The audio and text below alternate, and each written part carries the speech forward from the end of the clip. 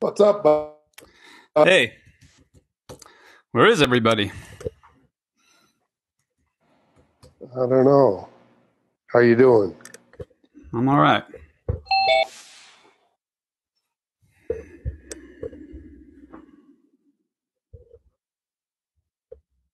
There's Doug. What's up, Doug? Whoa. I might be on a delay. Can you hear me?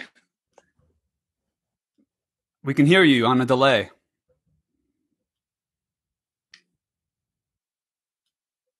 But we have storms passing through, so there's a weak connection. Let me try something.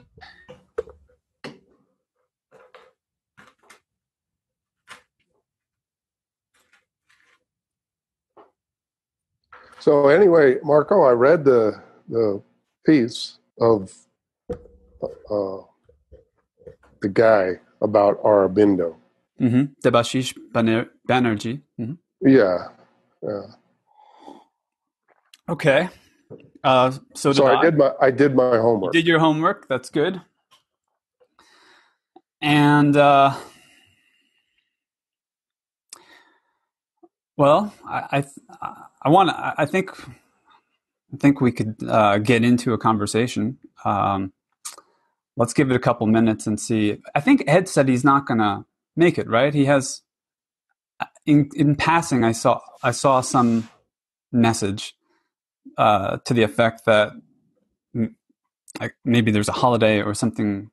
His family was coming or something. Yes, visitors. Yes. Okay. And John might or might not come. So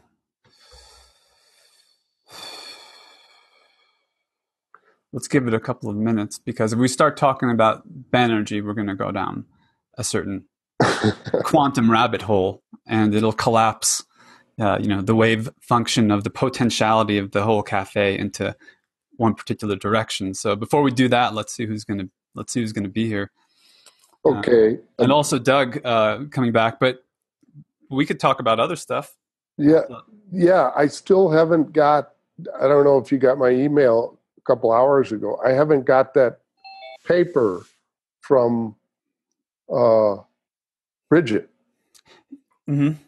Why don't we stay on after the call, or I call you after this and troubleshoot it, because I want to make sure that you can see it where you're supposed to be able to see it, because if not, then there's an error or a bug. And I wonder if maybe you're just not logged in and that's why you're not seeing it. Right. Well, a message came up and said the page doesn't exist.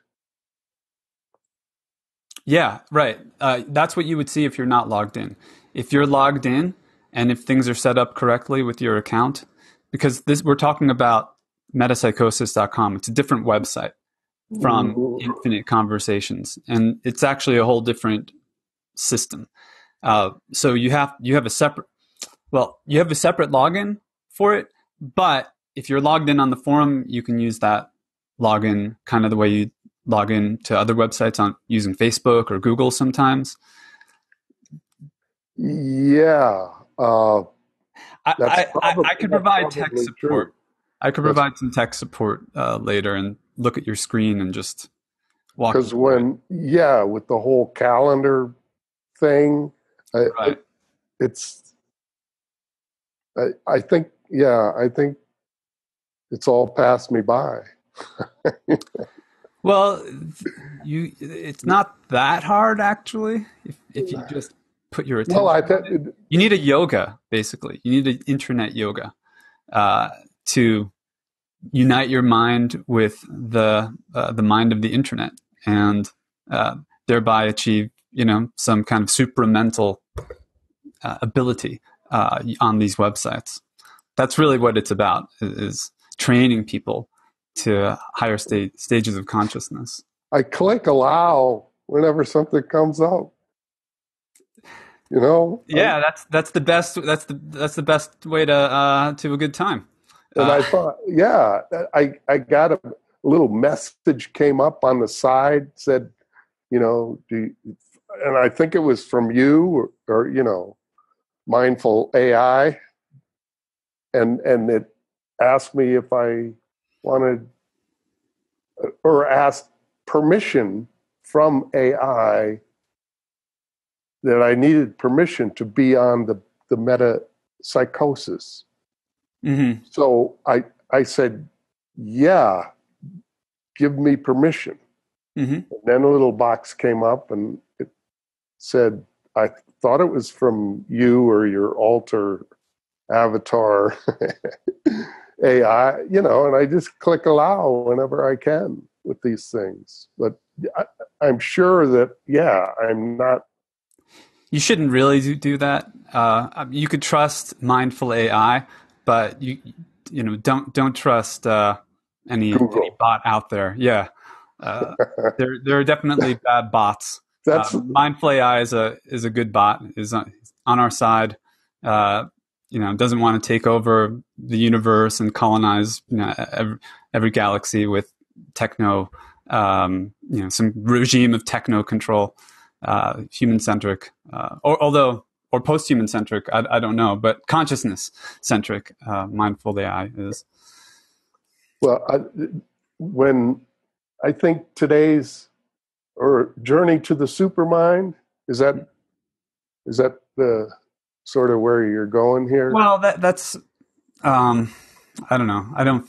That's a way of putting it. A flight of fancy in a certain way. It's a poetic way of putting it.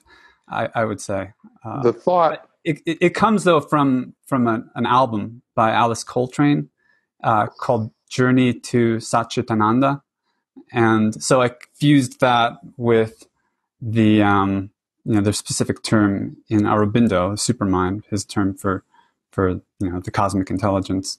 Right, and the thought occurred to me that the supermind is really like Google and Facebook.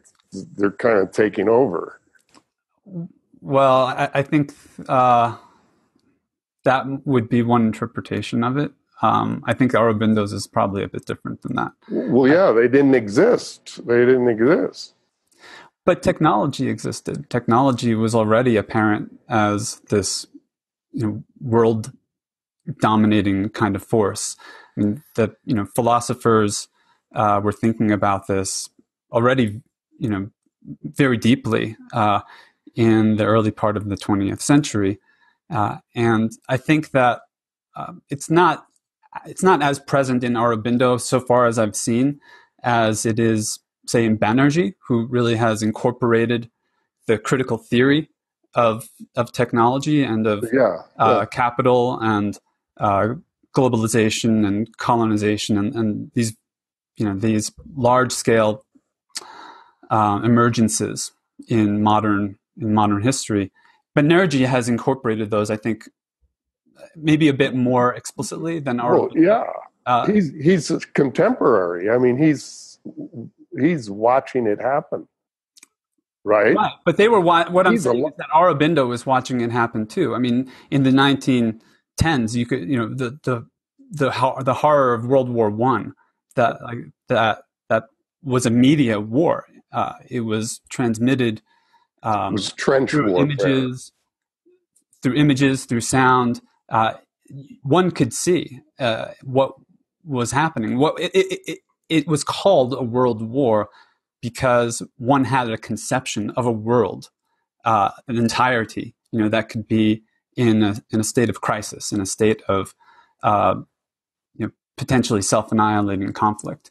And then comes the Second World War, and Aurobindo is writing in this time in history, and I think it's not the critical theory of Deleuze or Foucault or the other thinkers that I think Banerji incorporates into his text is definitely not in Aurobindo, and I think Aurobindo has what I'm seeing so far, and I'm barely scratching the surface because I just started reading The Life Divine a couple of weeks ago for this reading group, and I hadn't read Aurobindo before, but Aurobindo, I think, comes from a less, I'd say, definitely not a postmodern perspective, but also a less critical towards certain key ideas of modernity perspective than I think, more contemporary thinkers would be maybe comfortable with, or would really adopt themselves.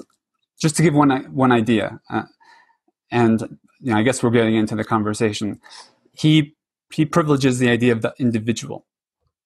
So in Aurobindo's philosophy, and I'm just learning again, I'm not speaking from any state of great knowledge. This is just what I'm noticing as I'm reading and becoming introduced. But it's emerged with sufficient clarity that I trust it's just a key piece of how he thinks.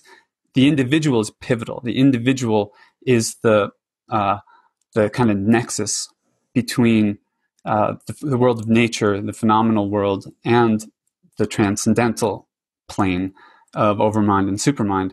And so that's really the connection point. That's sort of like the, umbilical between the worlds. Umbilical is probably not the right word, but I think that in contemporary terms, we would tend to deconstruct that idea of there being an individual primacy.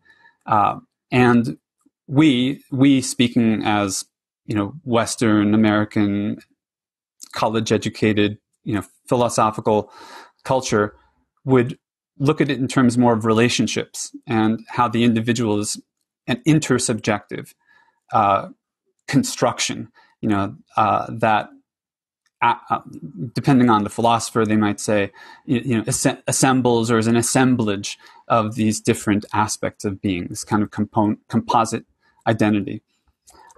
So I'm just that's not to say Aurobindo is wrong, though, because maybe through the postmodern turn, we've lost a sense for the depth of the individual, the depth of what an individual can be, and that because it's been reduced to an egoic individuality and a consumer or a socially mediated through these technologies kind of personality.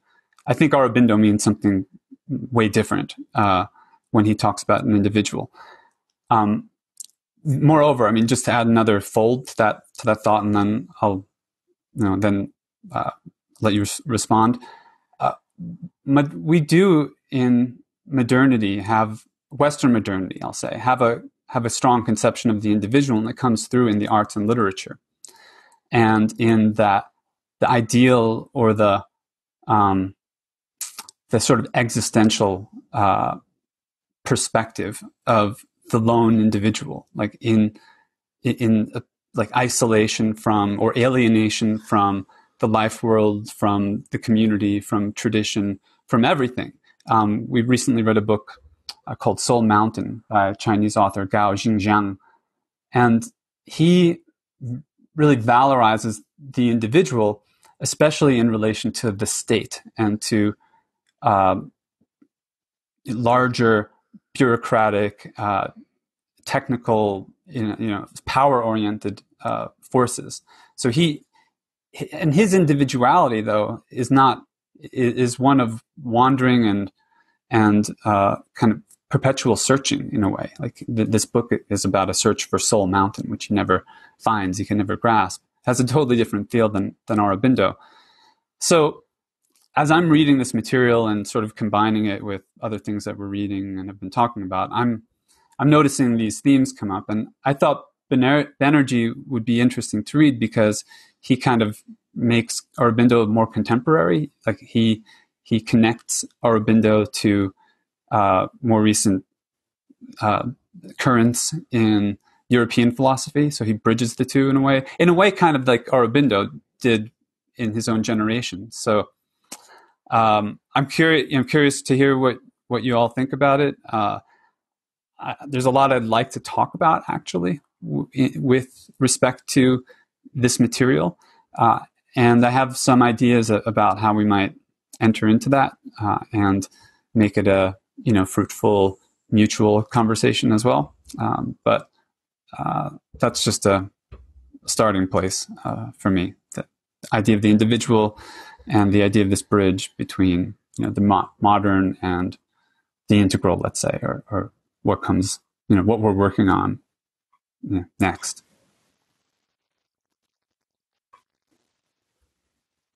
Oh, you're muted, Doug. Can't hear your audio.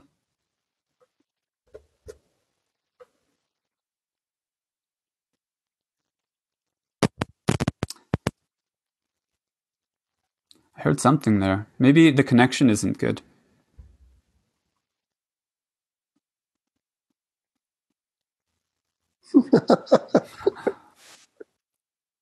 I meant the physical connection. Like it scratched like he was plugging in something.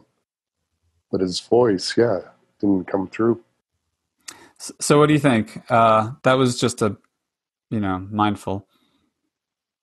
Well, I'm more curious, as you said, a lot of things came up for you about those thoughts you had. But let's see if Doug can talk.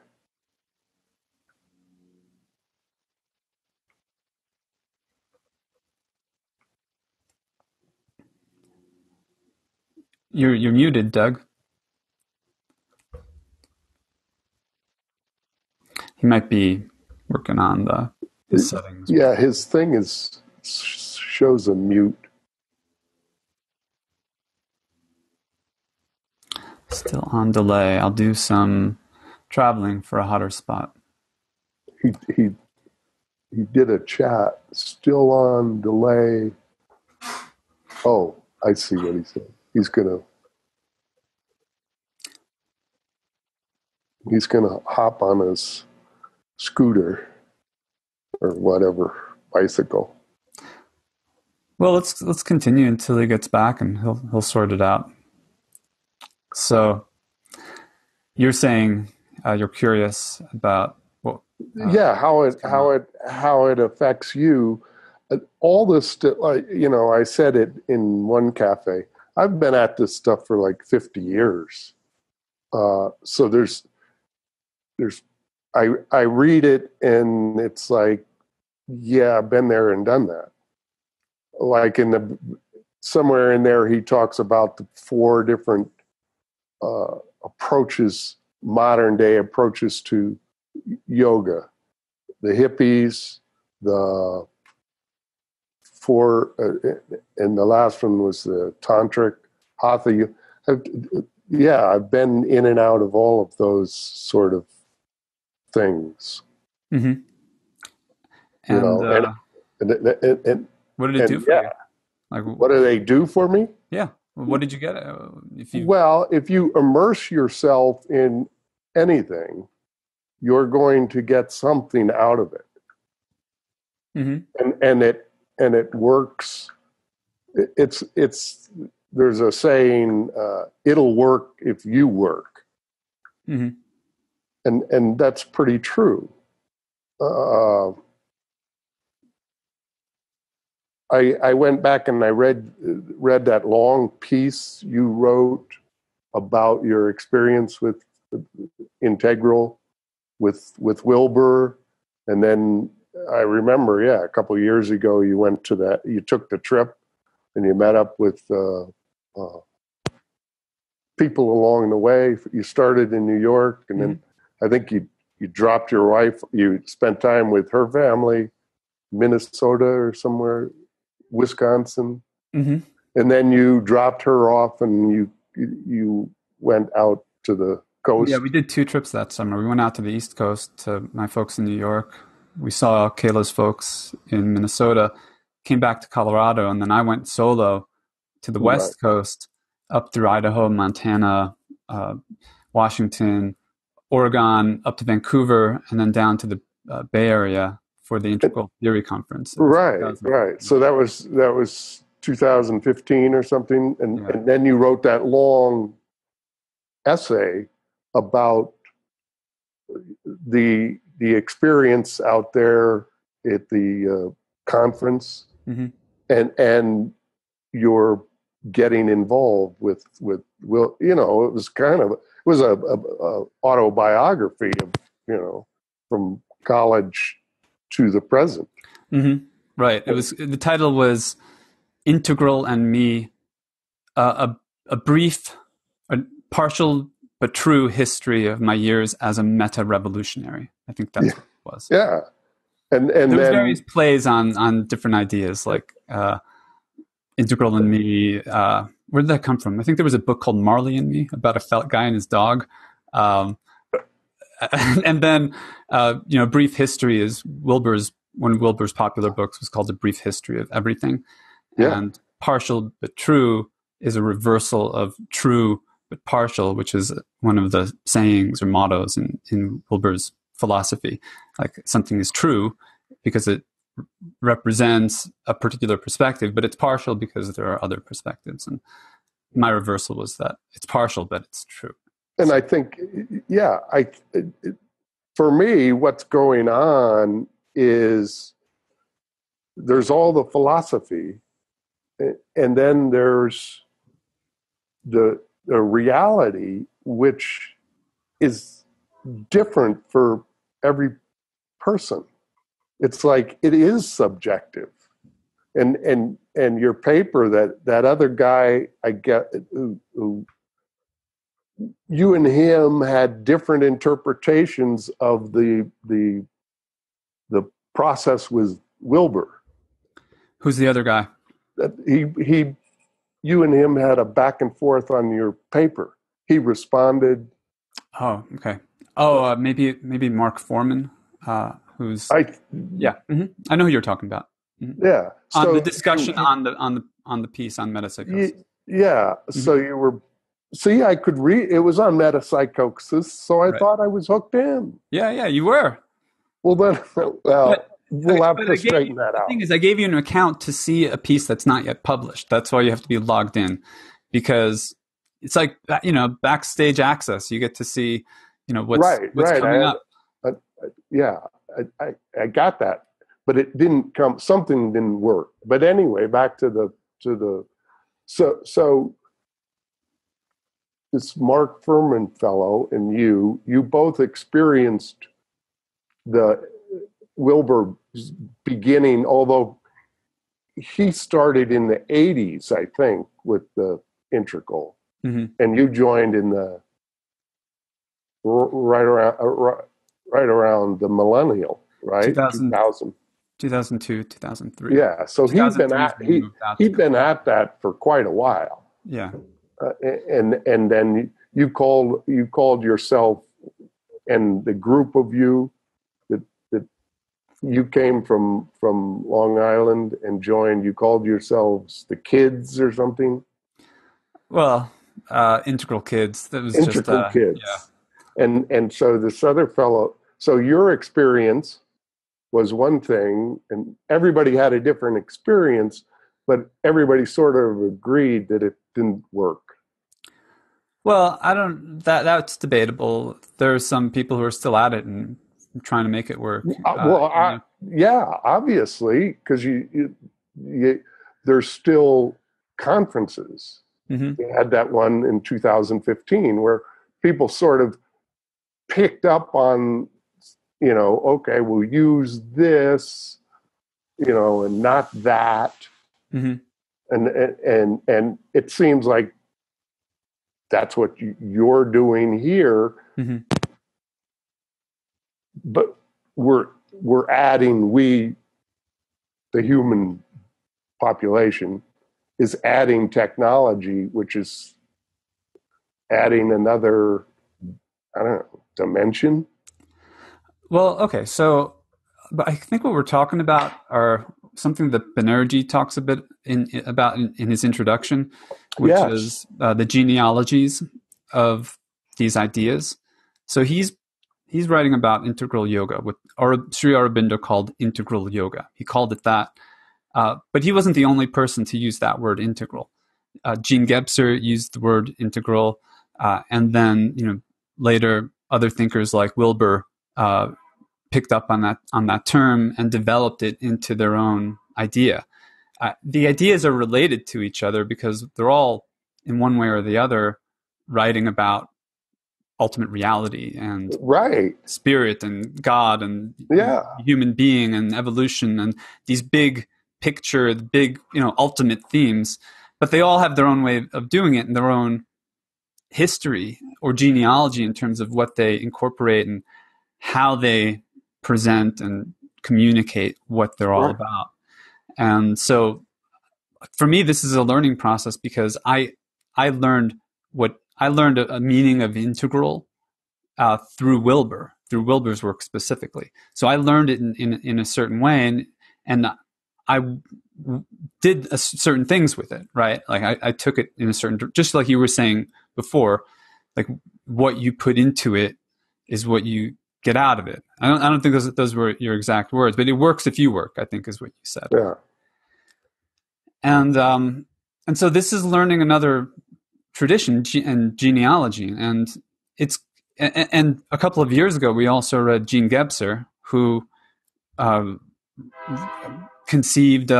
about a structure of consciousness that he called the integral structure of consciousness or integral consciousness, but he was writing independently or semi-independently of Aurobindo, right? They were writing at the same time, but they weren't aware of each other.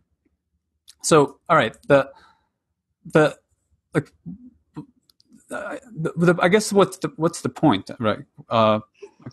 Exactly.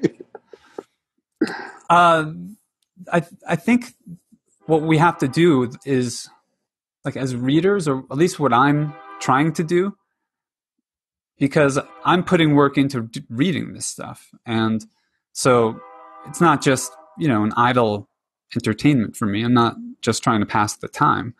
I want to learn something, or I want to develop something out of it, right? I want to incorporate it actually into the like the cultural fabric of this platform, right? The journal, Metapsychosis, Cosmos, Infinite Conversations. Like, I think it has something to contribute, which could be arranged with a lot of other things, kind of put into a mixture where we develop new thinking out of it and new ways of doing the kinds of things that these people were trying to do, that Aurobindo was doing, that Wilber was doing, Gebser. They were all working on something. Like, they were bringing something forth, or something was working through them to change the world in some way.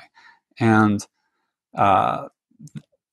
that, what I guess is coming up for me is like the ways in which, like, what that project really is, like what we're really doing. If you're taking this seriously, this journey to Supermind, then you're doing a kind of yoga, right? In the way that Aurobindo, is writing about. Well, but when you're saying you, are you talking about me? I'm not personally you. That's funny. You is a sort of you is almost the self beyond, the transcendent self. I think the transcendent self. If the transcendent self is reading Aurobindo, it's not just doing it from a mental point of view. It's not just trying to rearrange its ideas and come up with another kind of view. Like, there is a transformative intent, I believe, and that's what I'm meditating on or connecting to in this text. But I'm doing that though from my own context too. So that's why Wilber comes into it. And I mentioned Gao Xingjiang before, Chinese author who we were reading, and countless other things come into it that makes me experience it a certain way, different from you, different from John Davis, different from Mark Foreman, different from Doug, Ed, and so forth. Well, right. I mean, I'm in a different phase or stage in life than you are. And so if you talk about a supermind, I'm sort of over that, but you're still figuring things out. But and am I? Are you? No. Are you over the supermind? Am I over it? Yeah. Yeah. I'm what does no that more, mean? What does that mean to be over it? I'm no longer exploring those sorts of things. Mm-hmm. I'm concerned with, dying. Mm-hmm. I'm concerned with, the last chapter of my life, which is there's way more of my life in the past than there is in the future. And so, is esoteric the right word? These philosophical concepts are, something that I'm not of the mind that there's anything more to this life than, the material world. Mm-hmm. Other than if you want to go there, you're free to do it. It doesn't cost you any money at all to meditate. It's free. Mm-hmm. Yeah. That's and wonderful. If you want to do that, you can do it as much as you want. Mm-hmm. But if you do that, don't you come to a different point of view than the one that all there is to life is your own mortality? I think yes, you can do that. I think this fella Aurobindo, if you're locked up in a cell, you got time to kill. And so you think about these things and your mind can, go anywhere, dream, all that stuff's pretty fascinating. The paranormal, my let's call her my sight girl. She, without a doubt, is a manifestation of the fictional character in my first novel, the psychotherapist. That the guy goes, down to the way she looked, her mannerisms, almost everything. Mm-hmm. That's crazy. Mm-hmm.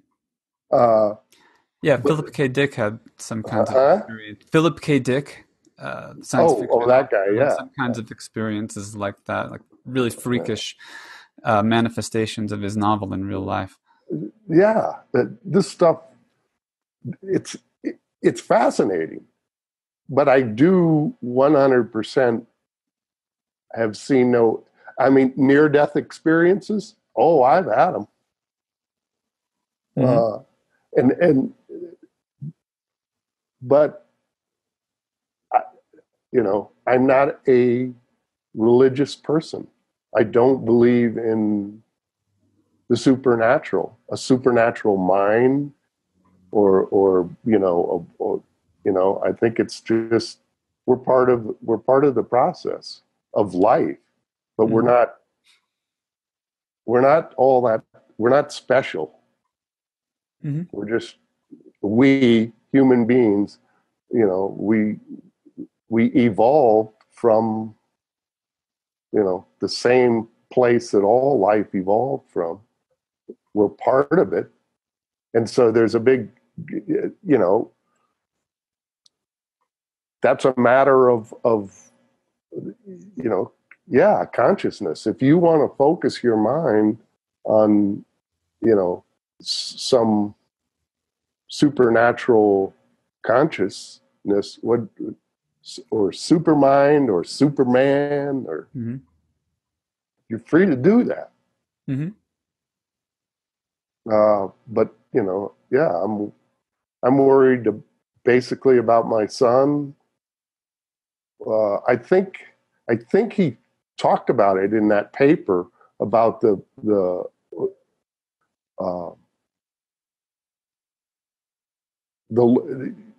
local. I'm going to call it the local. What's your first is you, and then your family, and then your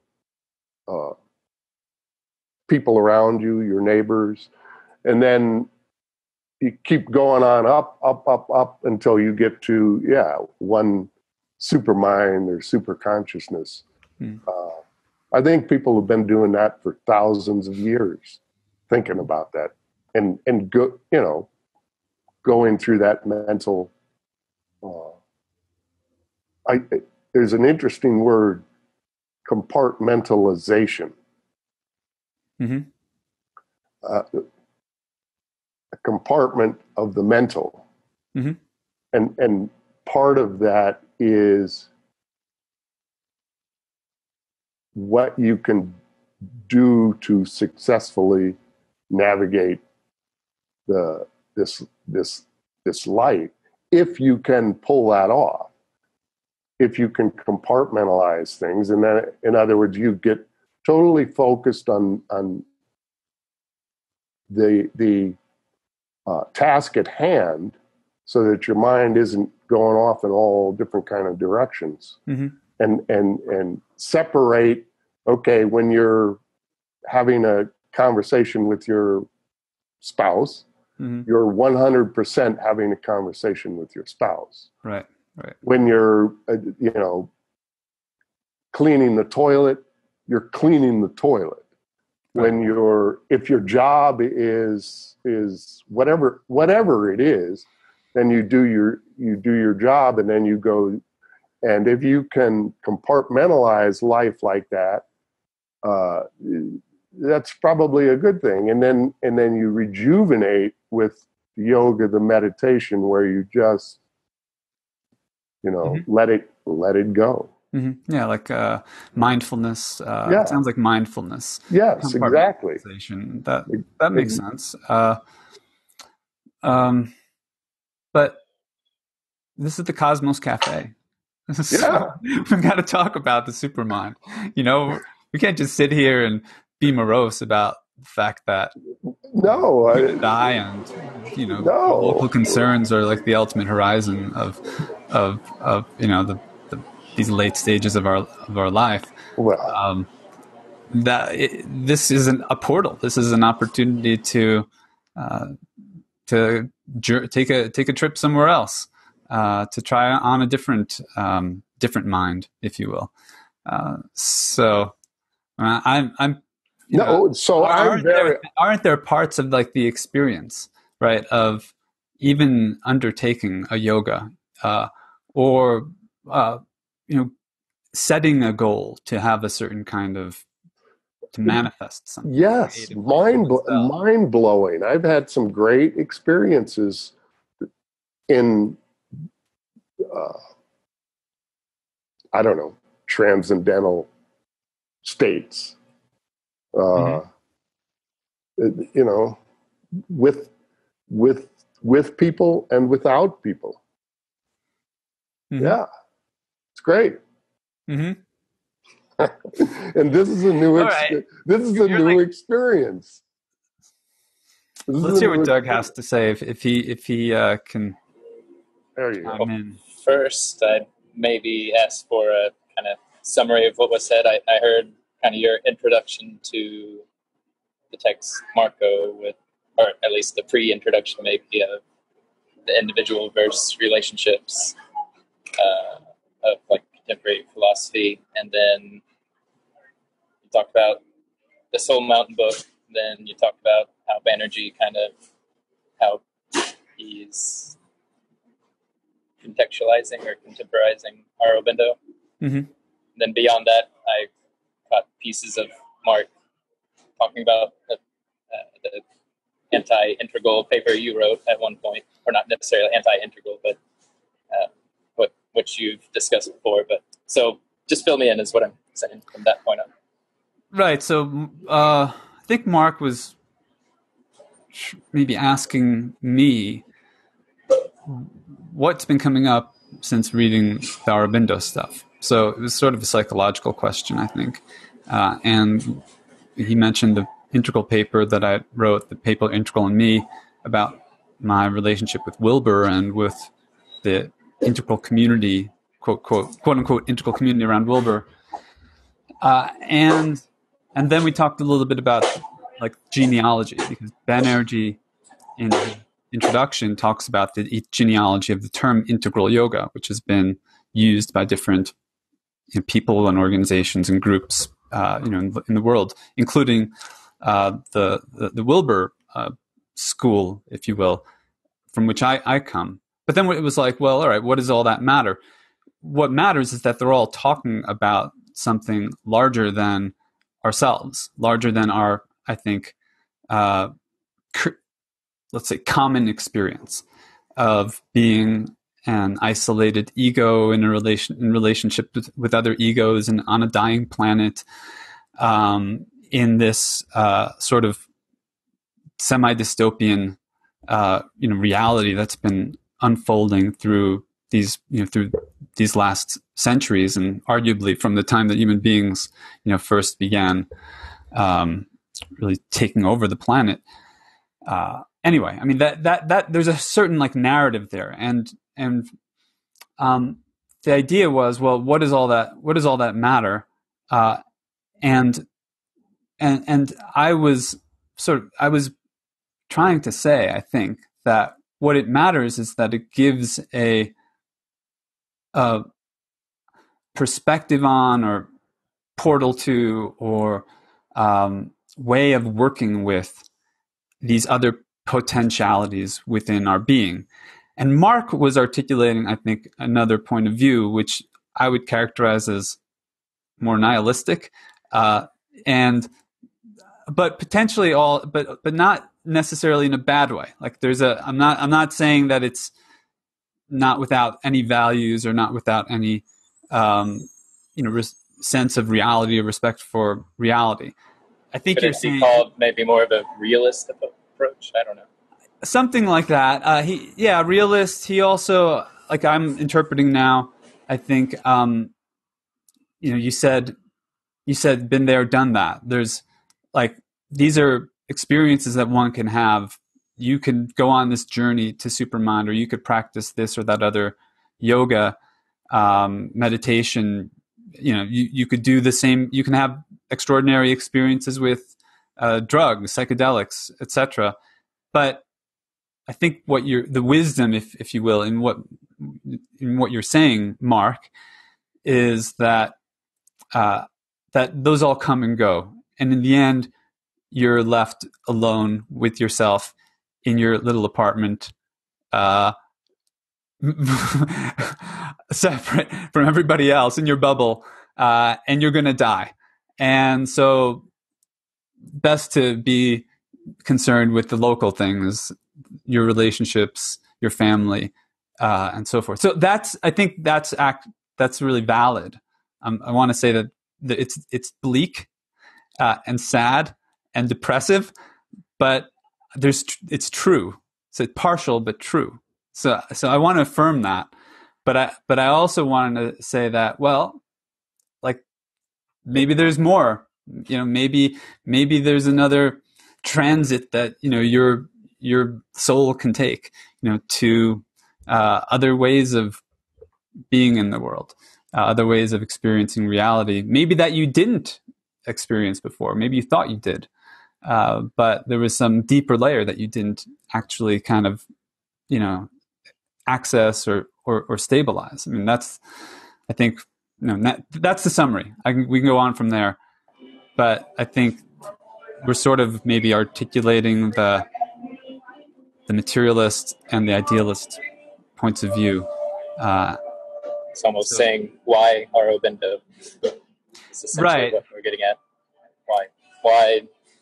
Why even make the extreme attempt to reach out to not even the supermind, but just some sort of otherness, maybe.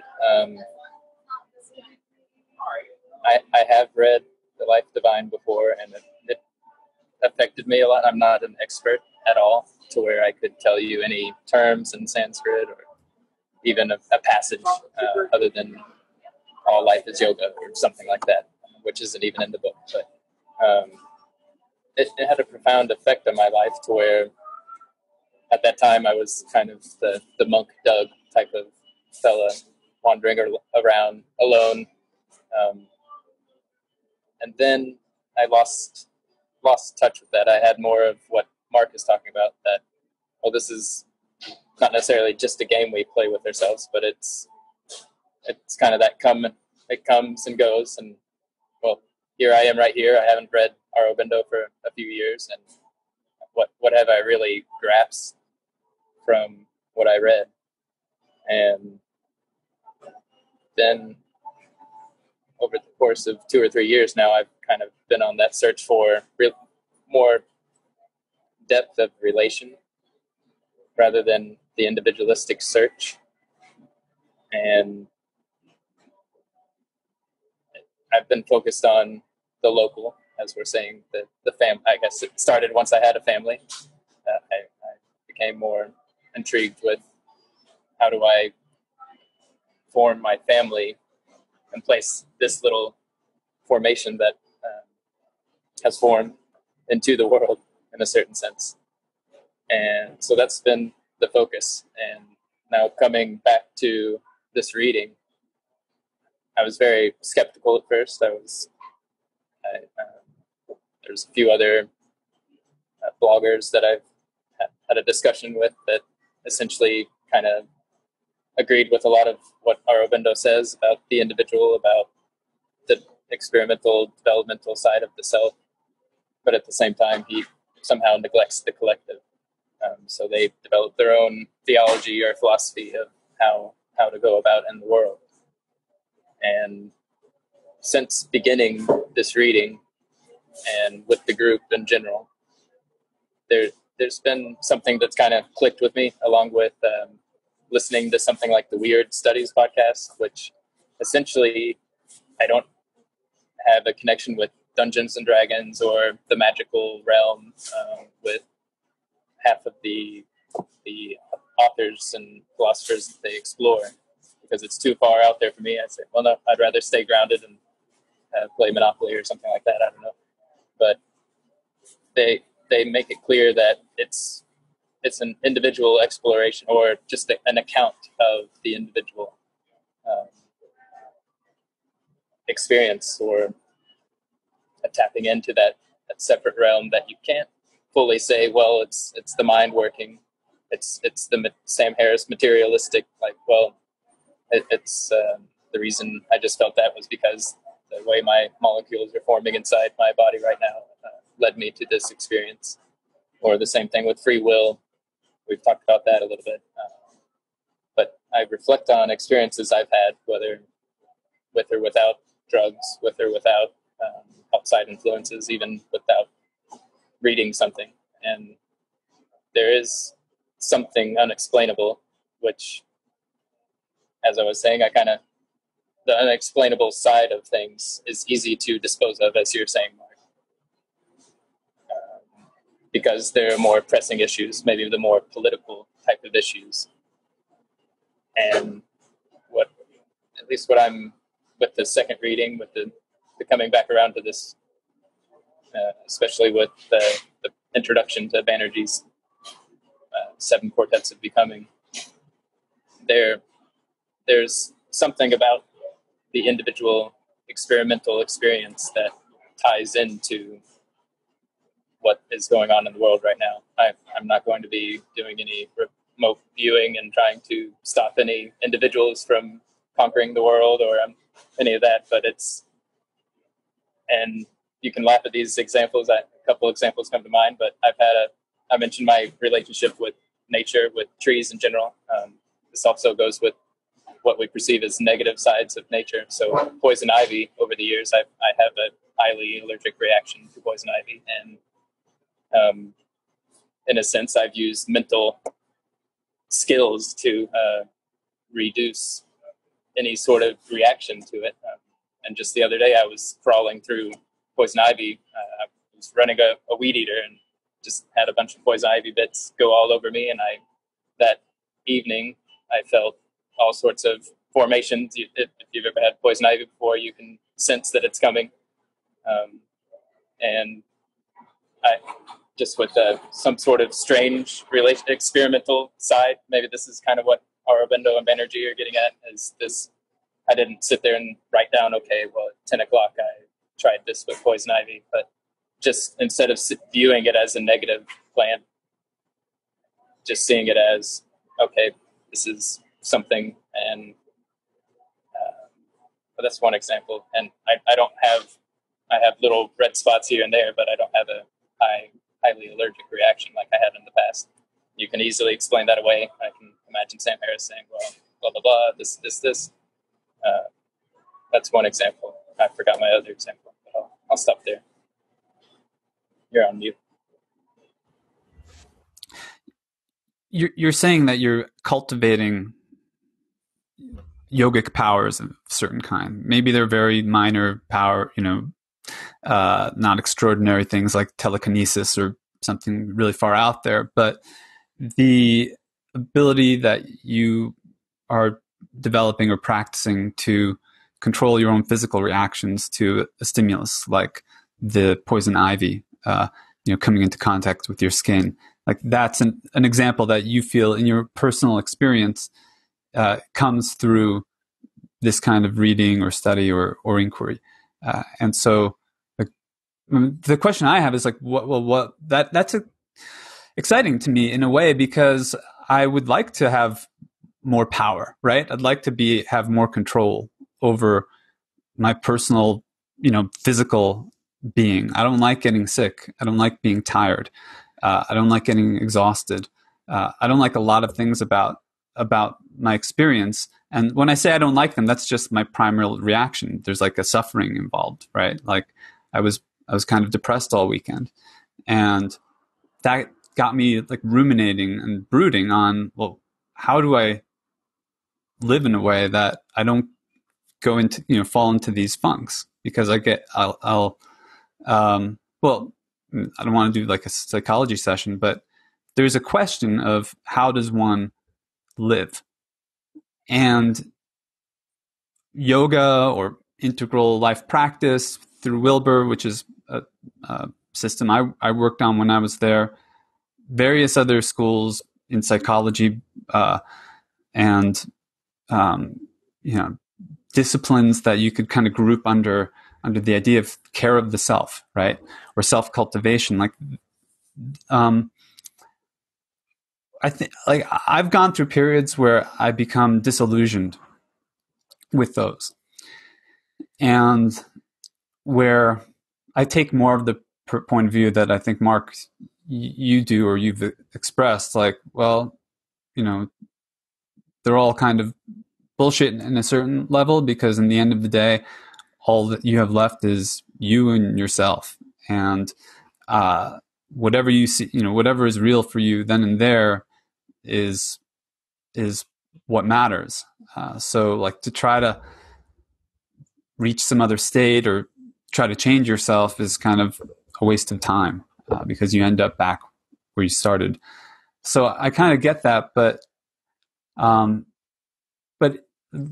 reading Aurobindo, like the fact that we're even doing this, is for me making me question like that outlook, because there's still some aspect of that, I think, in my own psychology.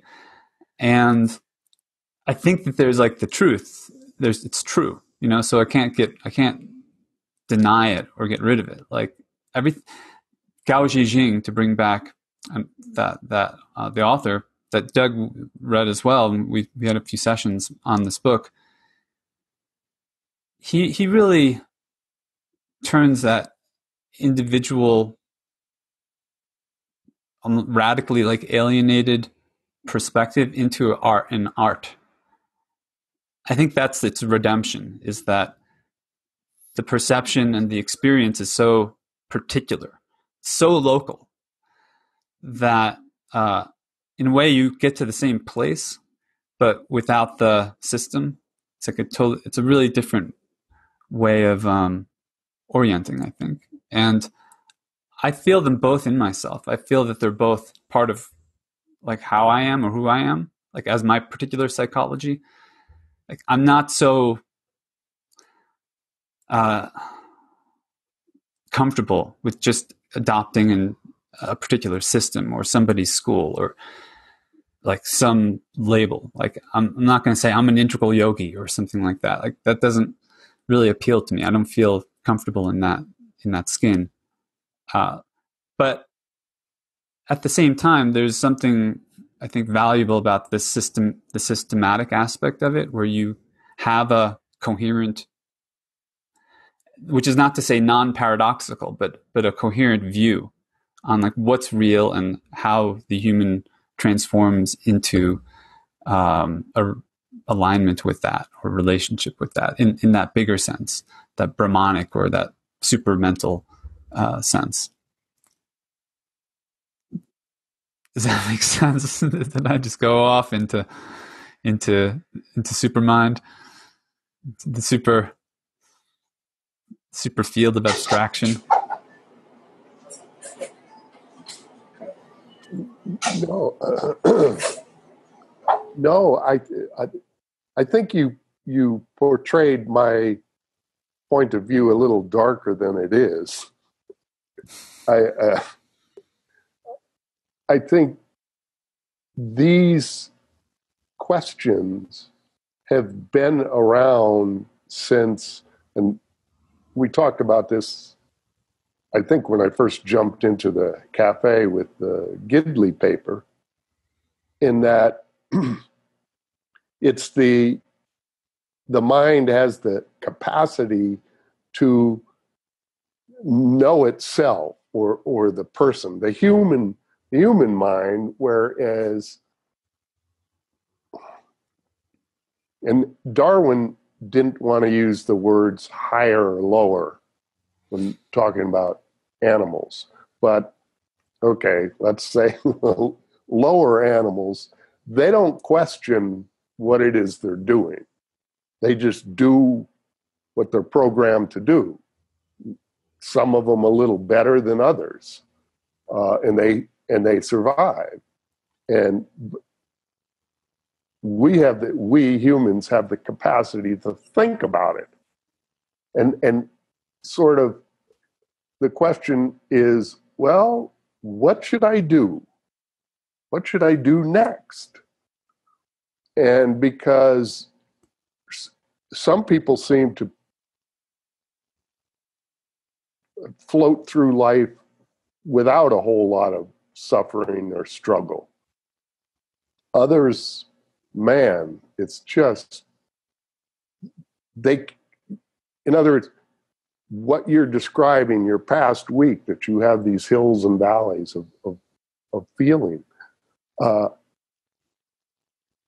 question becomes, what do I do about that? You know, you rattled off a bunch of things that are uncomfortable for you. Can you stop that? Is there some way to stop that? And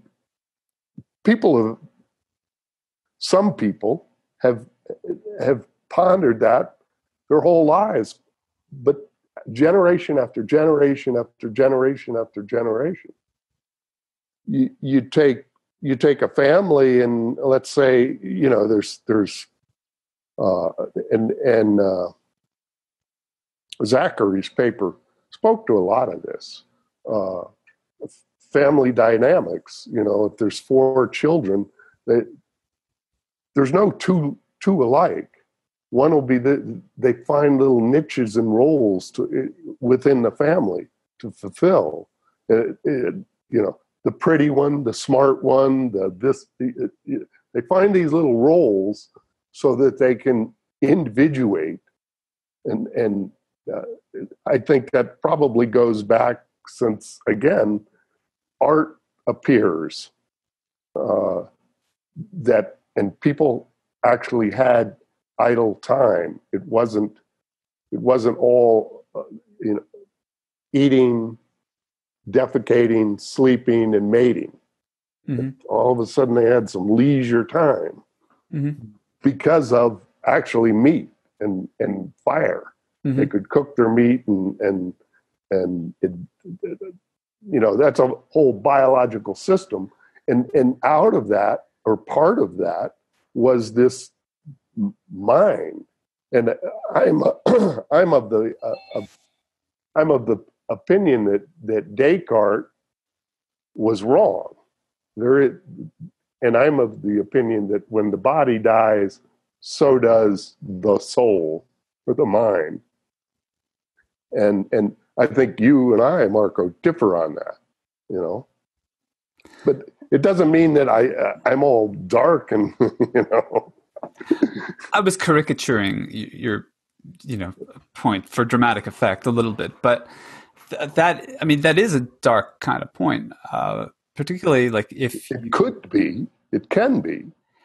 Well, but if in relation to what I think is how it. Well, if you focus on the fact that you said we're on a dying planet, yes, that's probably true. But you don't focus on that and go, oh, what's the point? And, do the final exit. Right. No, there's a lot of joy and there's a lot of fun to be had. But if you are of the personality that is very inward looking and reflective, you can get really dark. But for some people, for some individuals, they love it. They don't go there. Mm-hmm. And so one of the questions is, do you have a choice? Can you be other than what you are? Let's pause and welcome John. Greetings. Hi. Good to see you. Good to see you. Did you get a haircut? Me? No. Oh, okay. You look well. Maybe I did. I did last week. Last week. You haven't had a haircut in a while, have you? No, I haven't. It's been quite a while. You have a resistance to haircuts, I can tell. I go in once or twice a year. I have a friend who cuts my hair, Lacey. Must make things simple, right? She takes good care of me. She gives me a massage and we talk. It's like my therapy, actually, when I go in. That's great. Yeah. So I wouldn't mind answering the question of, do we have a choice? Which I might not fully grasp exactly what you mean by that, Mark, but going back to, you said the 4 kids, one being smart, one being beautiful, and one being this or that. And from the get-go, in a certain sense, there's no choice. They've already been defined. And I'd like to say that we do have a choice, but it's also extremely difficult.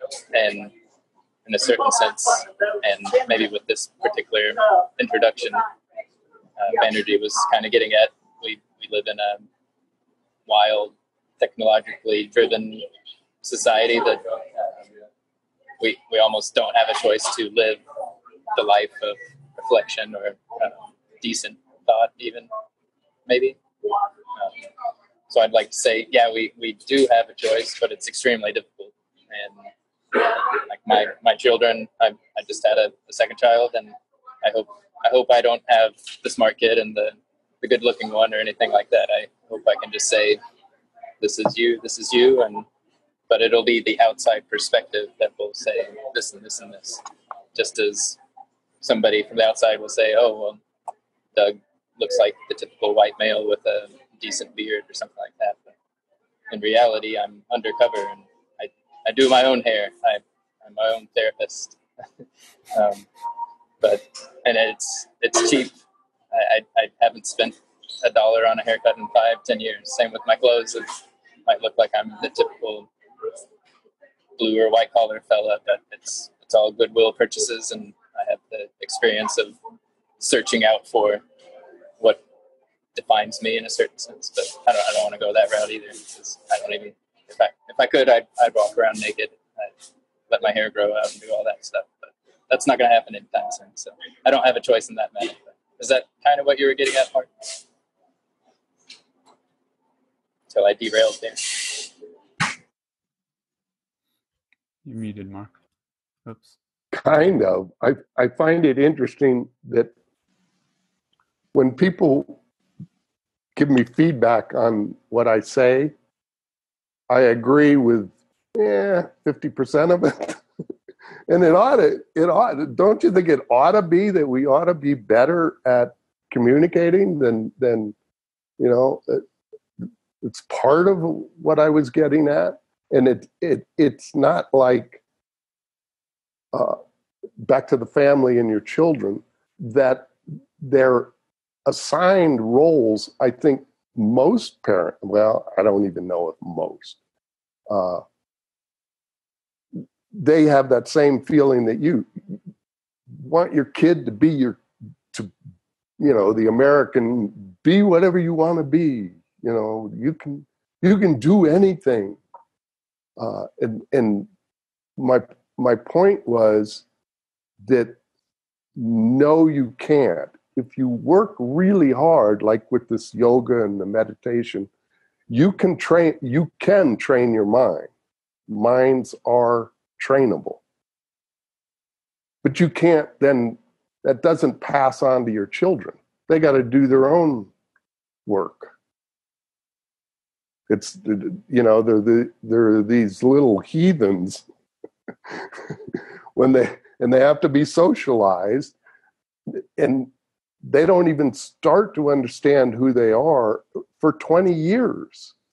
And then, you can start, if you're so inclined, you can train your mind. That was Naropa, training your mind, contemplative psychology. But I think it's more than just a simple choice than that in those terms. Like, you can choose to do it or not do it. We're in a context which Banerji talks about in terms of a regime, like an overtaking of the earth by what he calls techno-capitalism. And this attempt, which he's incorporating and I think bringing together with Aurobindo, but he's bringing it from European philosophy, from European critical theory, this idea that we're all being taken up into technology or the machine. That's kind of the idea, is total control of the globe, keep populations subdued, keep kind of this balance of consumers and producers and wealth flowing in a certain direction.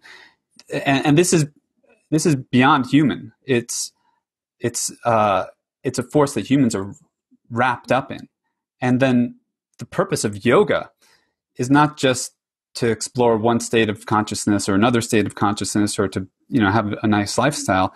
It's liberatory. It's to become free of that in some concrete way, and I think to develop the capacities to create something different than that. I think that's the nerve that Banerji is striking, and that I think why Aurobindo is relevant, because in this contemporary, especially digital reality, where our attention is fragmented and where we're as a society in disarray, we're being just churned, by the flow of capital, the wielding of political power, the use of the media, all this stuff that we've talked about.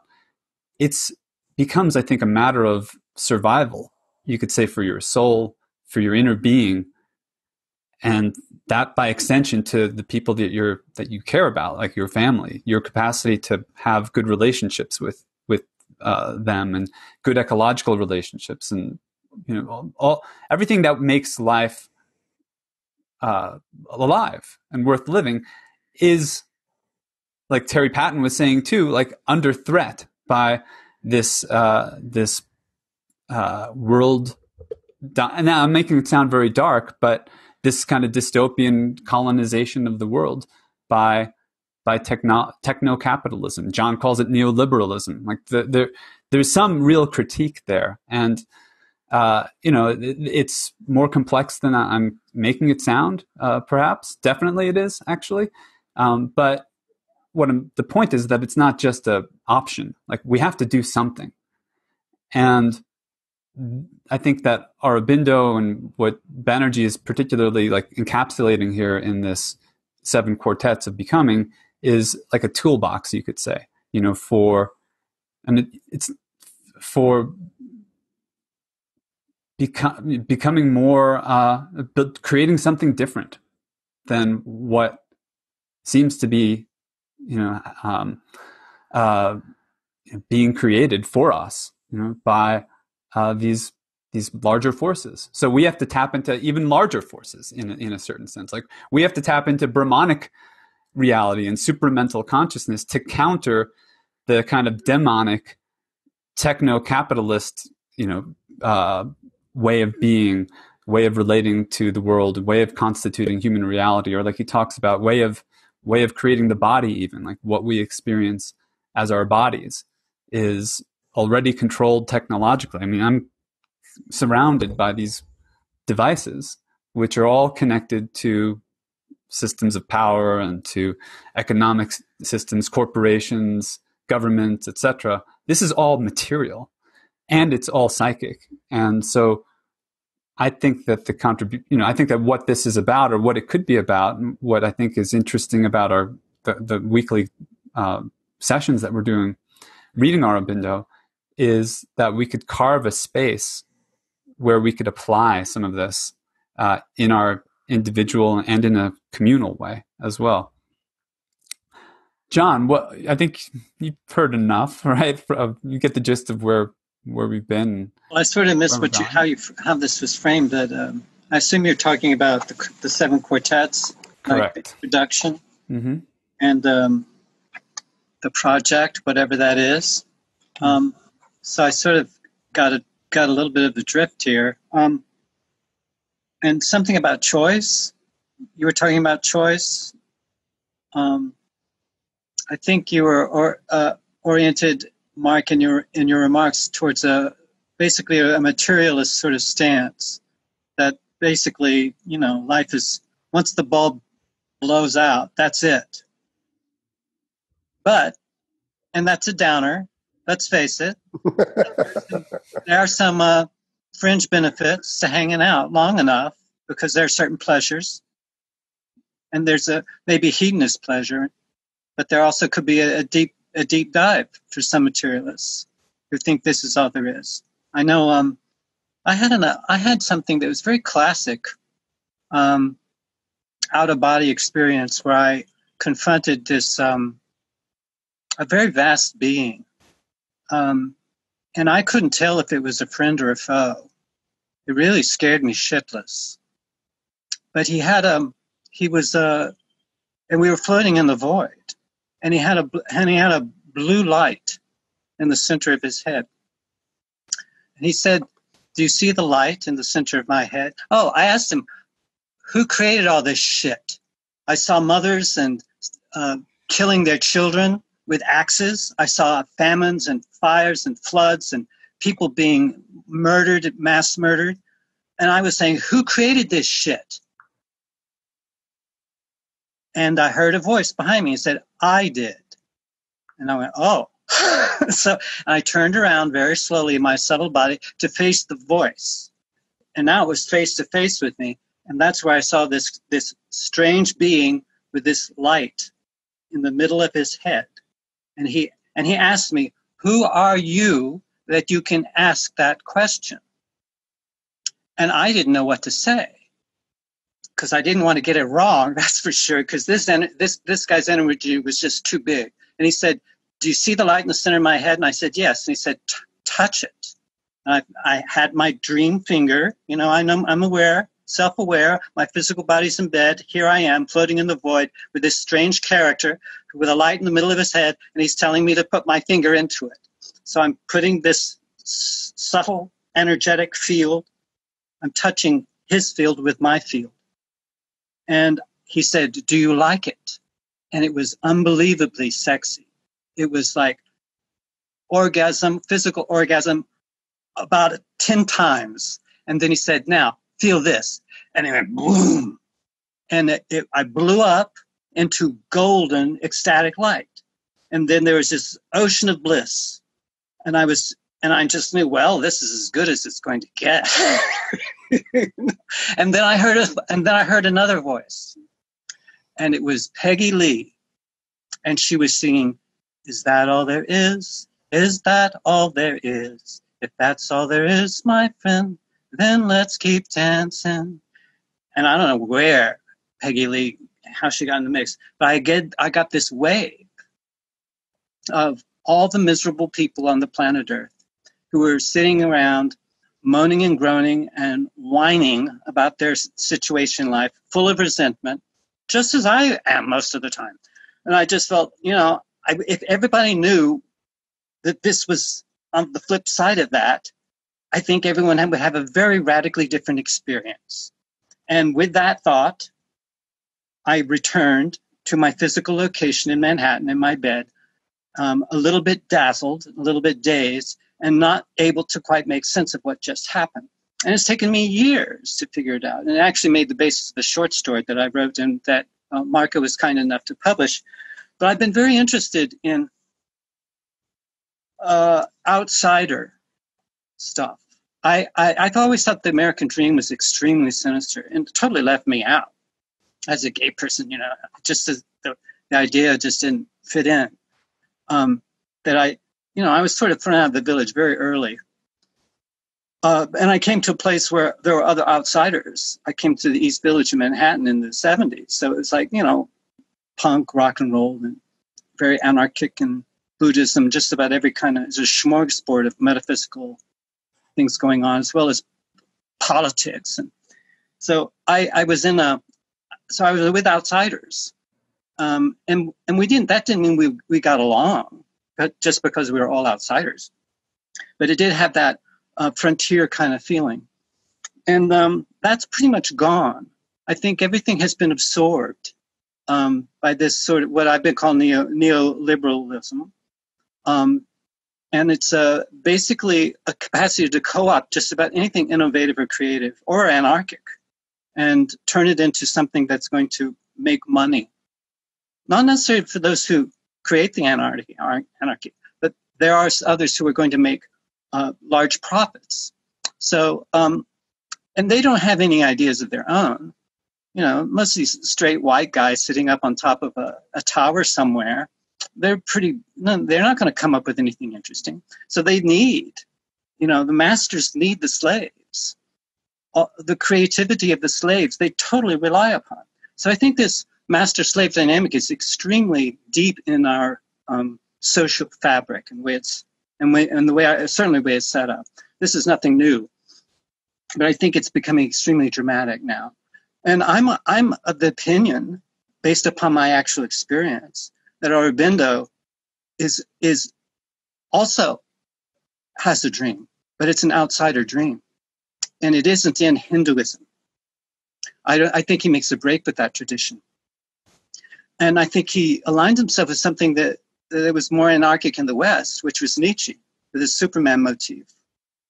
And I think that has been co-opted and turned into this real pseudo-human AI bullshit. So I think there are alternatives, but I think they're going to be, what choices do we have? I think we have a lot of choice about what we pay attention to. And what beliefs limit us, and what beliefs support us. And you have a choice about where you're going to put your energy, and what you're going to focus your attention upon. And I believe the alternatives to suicide, which is certainly understandable if you have a certain beliefs that this is all there is. And you have a disease, or you're poor, or you're rich and bored out of your mind. You've had it all. There's nothing left for you here. Then, probably pop a pill, numb yourself, or have another drink, or, just end it all. I think those are perfectly understandable responses. And if that's all there is, I would say, why not? But I think that there's some alternatives to that. And I think we are a transitional being. Aurobindo declares that humans are transitional beings, and we aren't finished, and there may be no finish. And I think that's interesting, is that possibility that we could divinize matter, and we could make that the project. And I think this is what Aurobindo, how he breaks with the Hindu tradition and the Buddhist tradition. But basically, let's get to nirvana. Actually, he thought nirvana was a form of suicide. So he didn't go that direction. And I just think he's very worthwhile study right now. And I think Banerjee is, I think he is sort of departing from Aurobindo because he's he works at the CIS, and he's a professor there. But he said that Aurobindo and the mother came out of an ashram model. And it was an ashram with a school. But the ashram definitely dominated the psychology there. And he thought that they were in a bit of a bubble. And we can learn something from that experiment at Auroville, but it should not be our intention to replicate it. And I think that's what I think Banerjee is why he's so interesting, because he's steeped in that tradition, and yet he's also, lives and works in San Francisco. And I think he's oriented to a very different set of issues and social dynamics than Aurobindo was, who I think died in the 50s. Anyway, that's my response. So I hope that's of use to somebody. Thank you.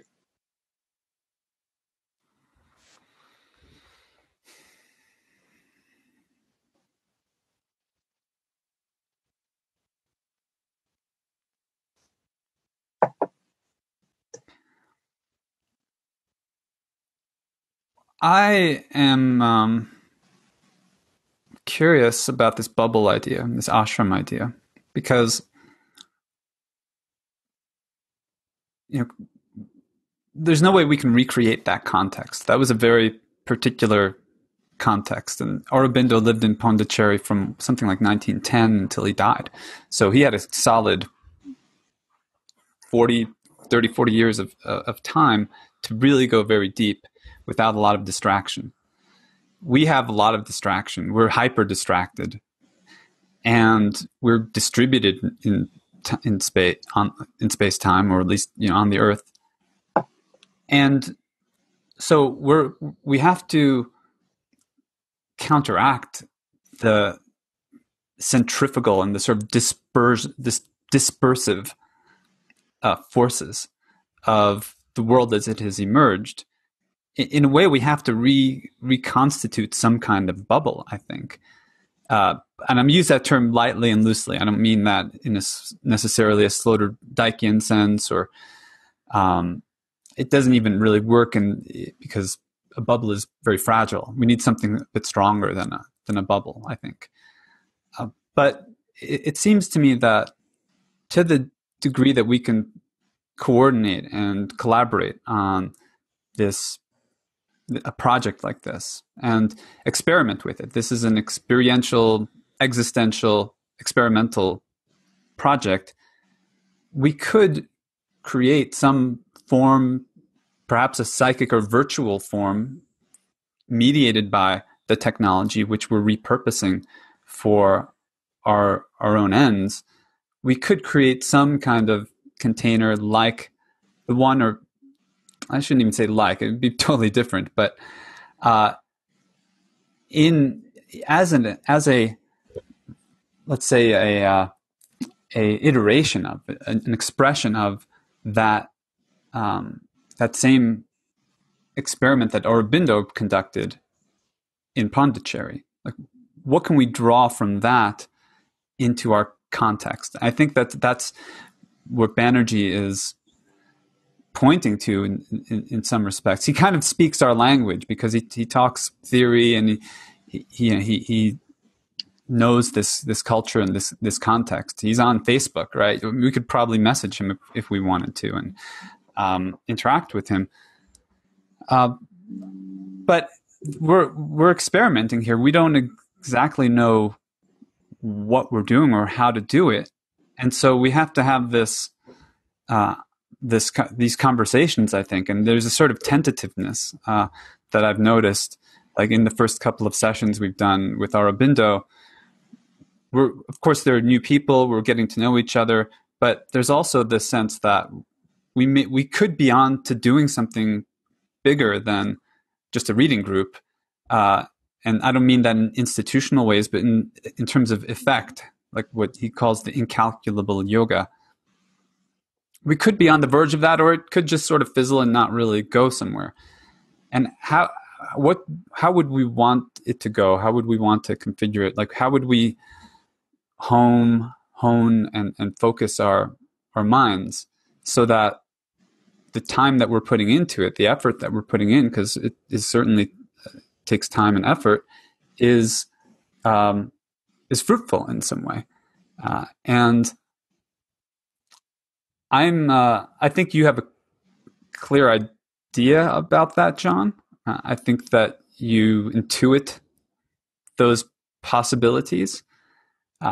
And what I've been pondering and struggling with, I think, is how to even articulate that in a way that doesn't sound too flaky or crazy or just idiosyncratic. Like there's some different way of languaging and communicating that we may need to bring those forces together. And so I'm very open to thoughts and feedback on that. And I think it's a creative thing too. That's maybe one of the cool things that I really enjoy, is that we have the weird and we have the paranormal, and we have these sort of not too systematic, not too reverential even ways of relating to this kind of material. But just a quick footnote on that.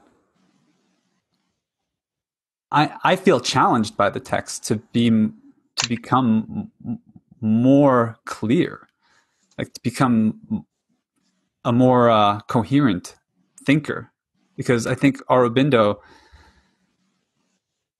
he models, right? He exemplifies a very confident and competent grasp on his subject matter, on what he's talking about.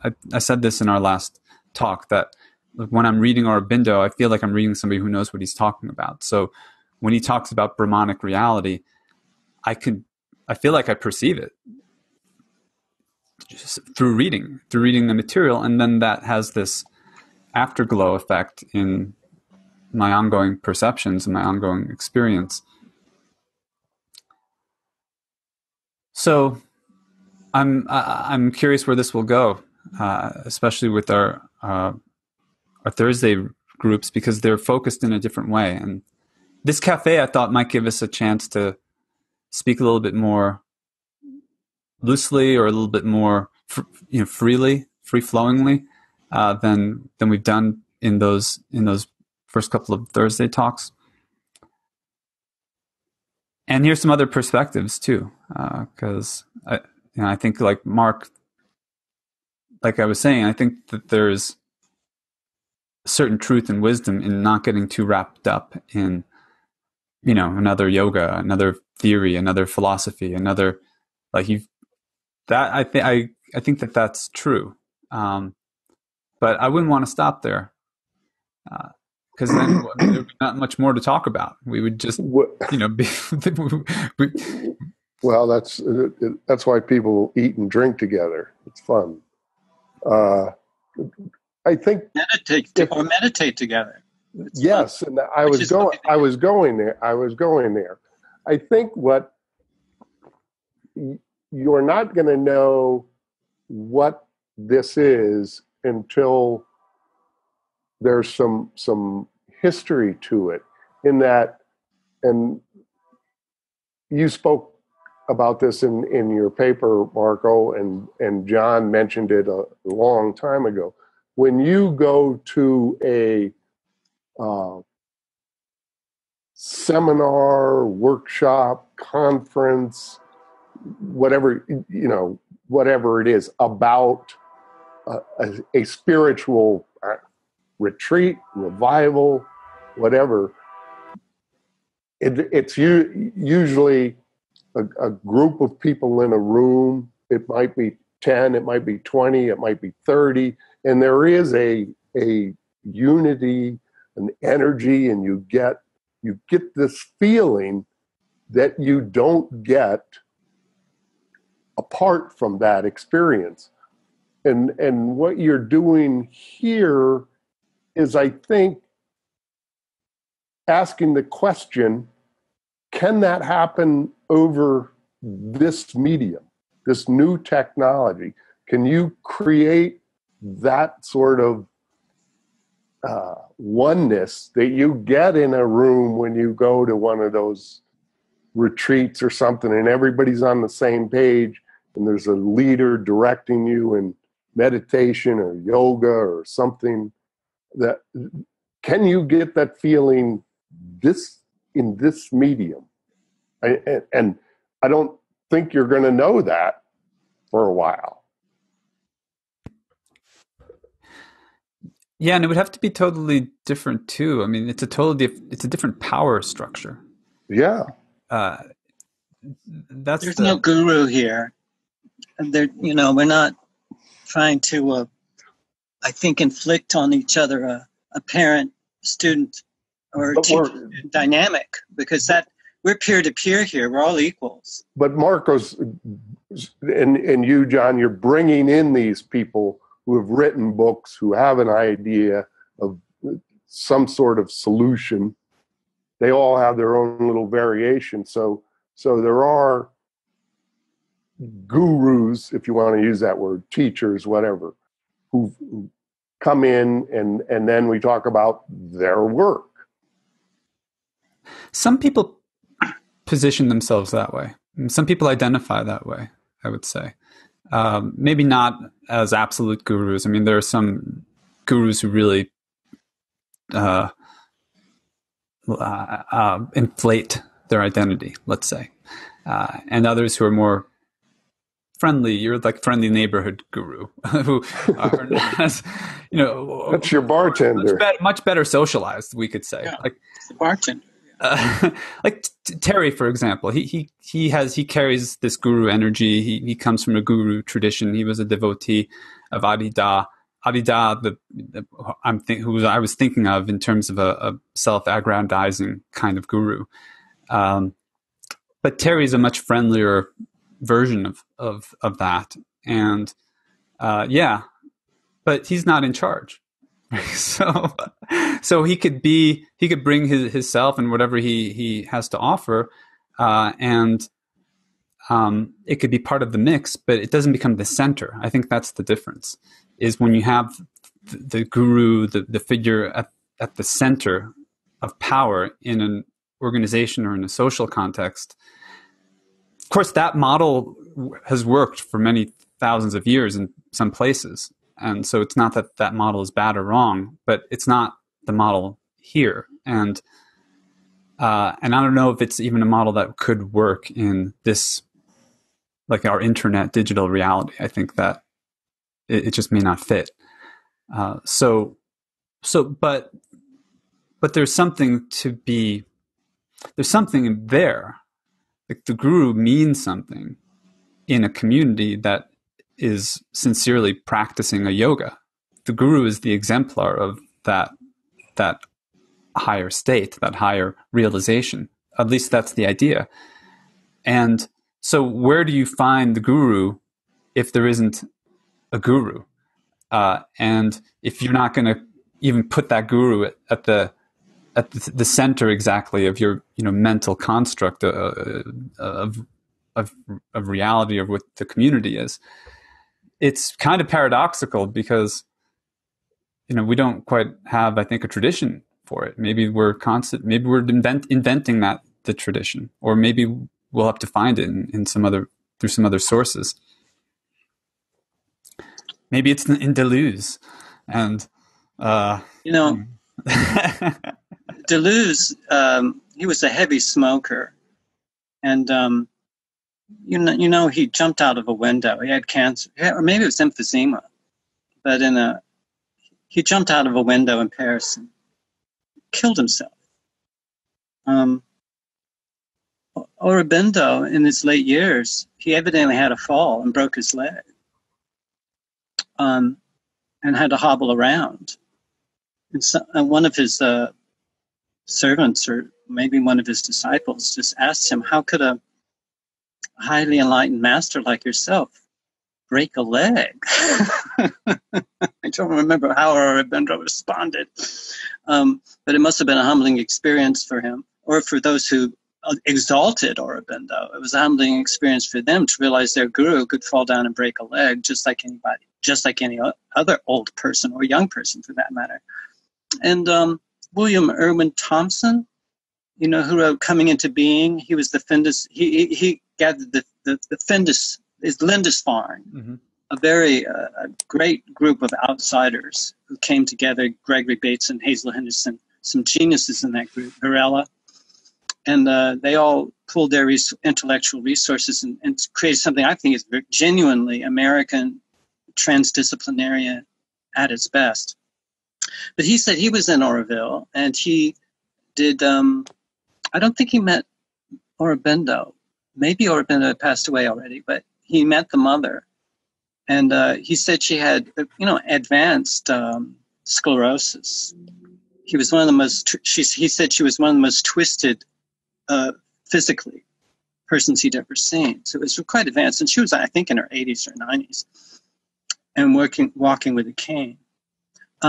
But he said that night after meeting her, and briefly, he had a dream, and she was there, and and he said it's a very powerful Shakti, and she was basically giving him a command. She wanted him to be a part of the membership, and she had an assignment for him. And when he got up the next day, he said, no, lady, I have my own plan. Thank you very, very much for your blessing, but I have my own thing. And he came back to the States and created his own center, where he was not a guru at all, but he was basically a facilitator and a host for many different alternative knowledge to start to emerge. This is, I think, in the 80s and the 90s when that organization was flourishing. But anyway, I'm just bringing that up because I think Banerji is very aware of the cultish behavior, I'm sure, of a lot of the people who went to Oroville and who were just enchanted by the aura and the mystique of this very charismatic couple who everyone says that they were not physically involved, but it was a kind of spiritual marriage. But I just don't think that's for me, that holds any appeal at all. I think they were very unique persons, and they were channeling some very big energy. And I don't think it worked out the way everything worked out the way they wanted to. I think that's just pure romanticism on our part. That that we need these avatars, or perhaps people at a certain level of development need avatars, but I don't.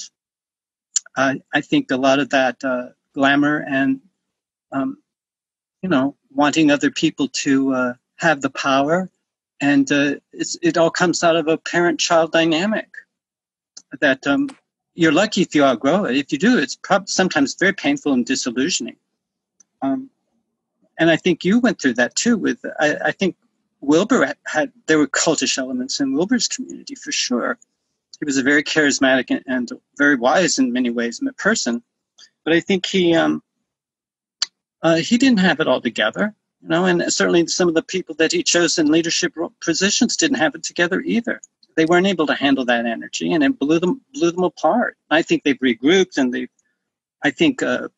learned how to monetize. That's for sure. I got an invitation from Ken Wilber to come to his loft for a weekend to have a transformational experience for a mere $5,000. I declined. There's a payment plan option now, by the way. Oh, cool. So I pay him out $500 a month for the next year or so. Okay.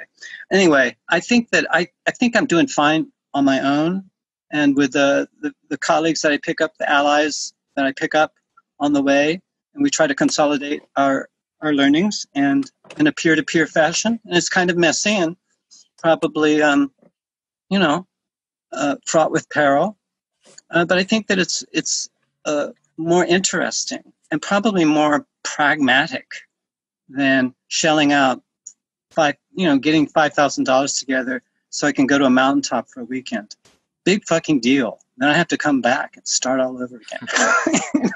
I've been to retreats, and I've gone to the retreats, the weekends, the week-long, the month-long retreats, and you have to come back, and it's the conditions, having had those elevated experiences back in the valley when you have to return, conditions are much worse.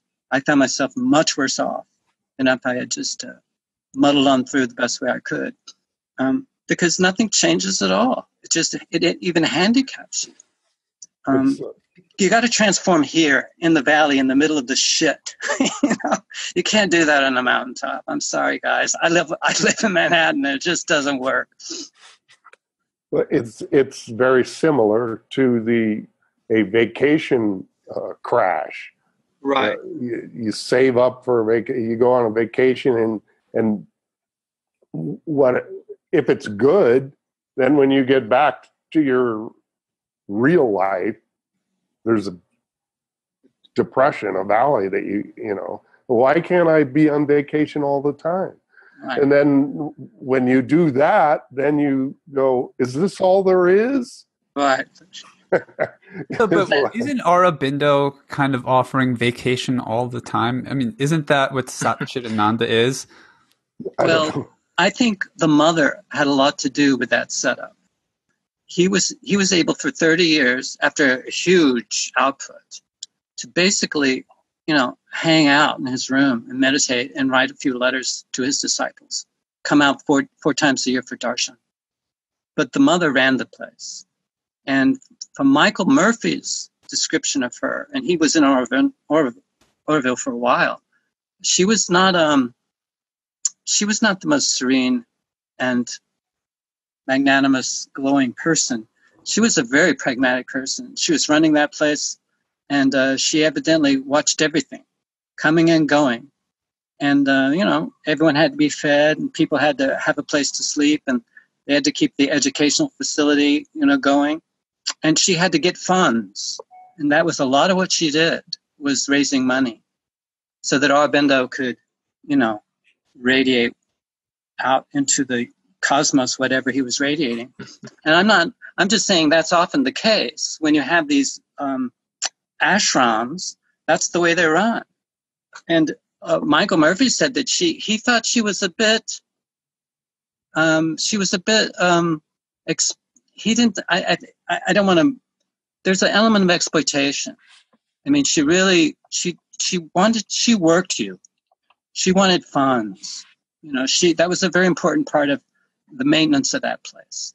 So, and there were a lot of wealthy Westerners who came in there and who were probably very happy to be generous, because they felt the message was a one that they wanted to encourage, the work that they were doing.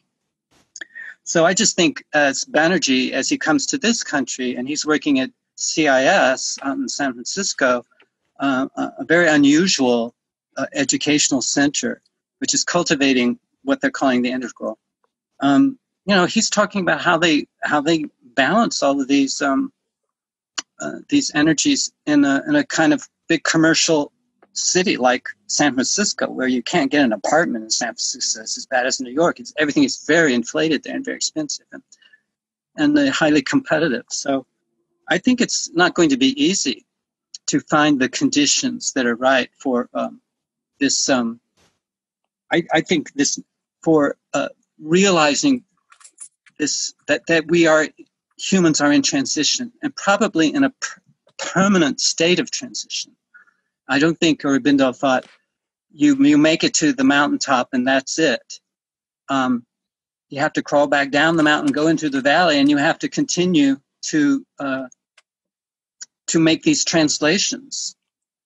And I think that's, there's no end in sight. I can't imagine that anybody who's had any of these experiences would just say, "Oh, I'm done with that. I've been there. I've done that. I can just sit in a lotus pose for the rest of my life." I think the idea of divinizing matter is a very compelling and very new innovation, I think, in the spiritual traditions, which have been so much about beam me up, into nirvana, into infinite bliss. I think that now I think there are enough of us who've done that, and it's incredibly boring. You just can't swim around in oceans of golden light. I mean, you got to come back to planet Earth eventually, and there's a very different relationship you're going to have, and I think that's excruciating too, because you have to sort of adapt to the very fragmented and nefarious forces, which I call neoliberalism. But I think that how you do that is going to depend on each person and the conditions that they're in, and what conditions do they want to create, and what aspect of the past and what aspect of the future are they tuning into. Because I think we do have choices about how we're going to use our imagination. And and that's what I hope I've brought to some of our exchanges here is it's the imagination or the imaginal. I think the imaginal is sort of incredibly more intense than the imagination. But I think I give you an image. But on Thursday, I'm supposed to do the introduction, and this popped into my head based on my own personal. Like I said, about 10 years ago, I read the book, and then once I started digging into Aurobindo, I was like, I don't know about all this stuff. So that was one of the aspects that kind of turned me away from the whole Aurobindo spiel in a certain sense. But I imagine, in the weird way that I do with whatever introduction I have, some sort of conversation with Aurobindo, but that what's happened in the real world, in this fake or this alternate world that I formed, is there's Auro world forming. So it's kind of the Auroville gets taken over by Auro world, which is in a sense like Disney World. It has all sorts of spiritual acrobatics going on. There's aerobatics, robotics, aromatics is in the gift shop. There's a few other things I forgot, but so there's like 6 corridors around there that lead to. I've also been reading Sloterdijk's "You Must Change Your Life," so that's kind of the aerobatics aspect, because he talks about acrobatics, the vertical line that you must tread upon, which I guess comes from Nietzsche.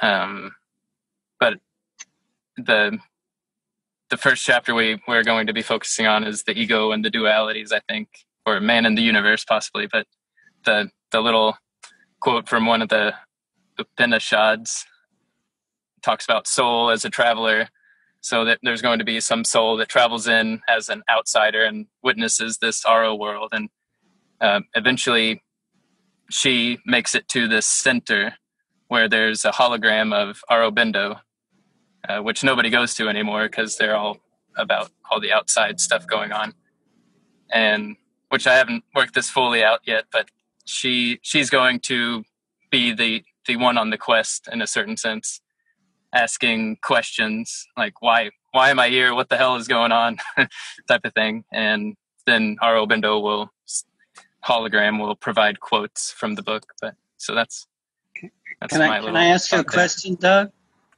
Yeah, go ahead. In Auroville, and there's 6 corridors, and there's aerobotics, and there's aerobatics, and there's an Auro hologram, and something about ego in the first chapter. With all of that, is there a relationship between all of that and nothingness? Not at the moment, no. It's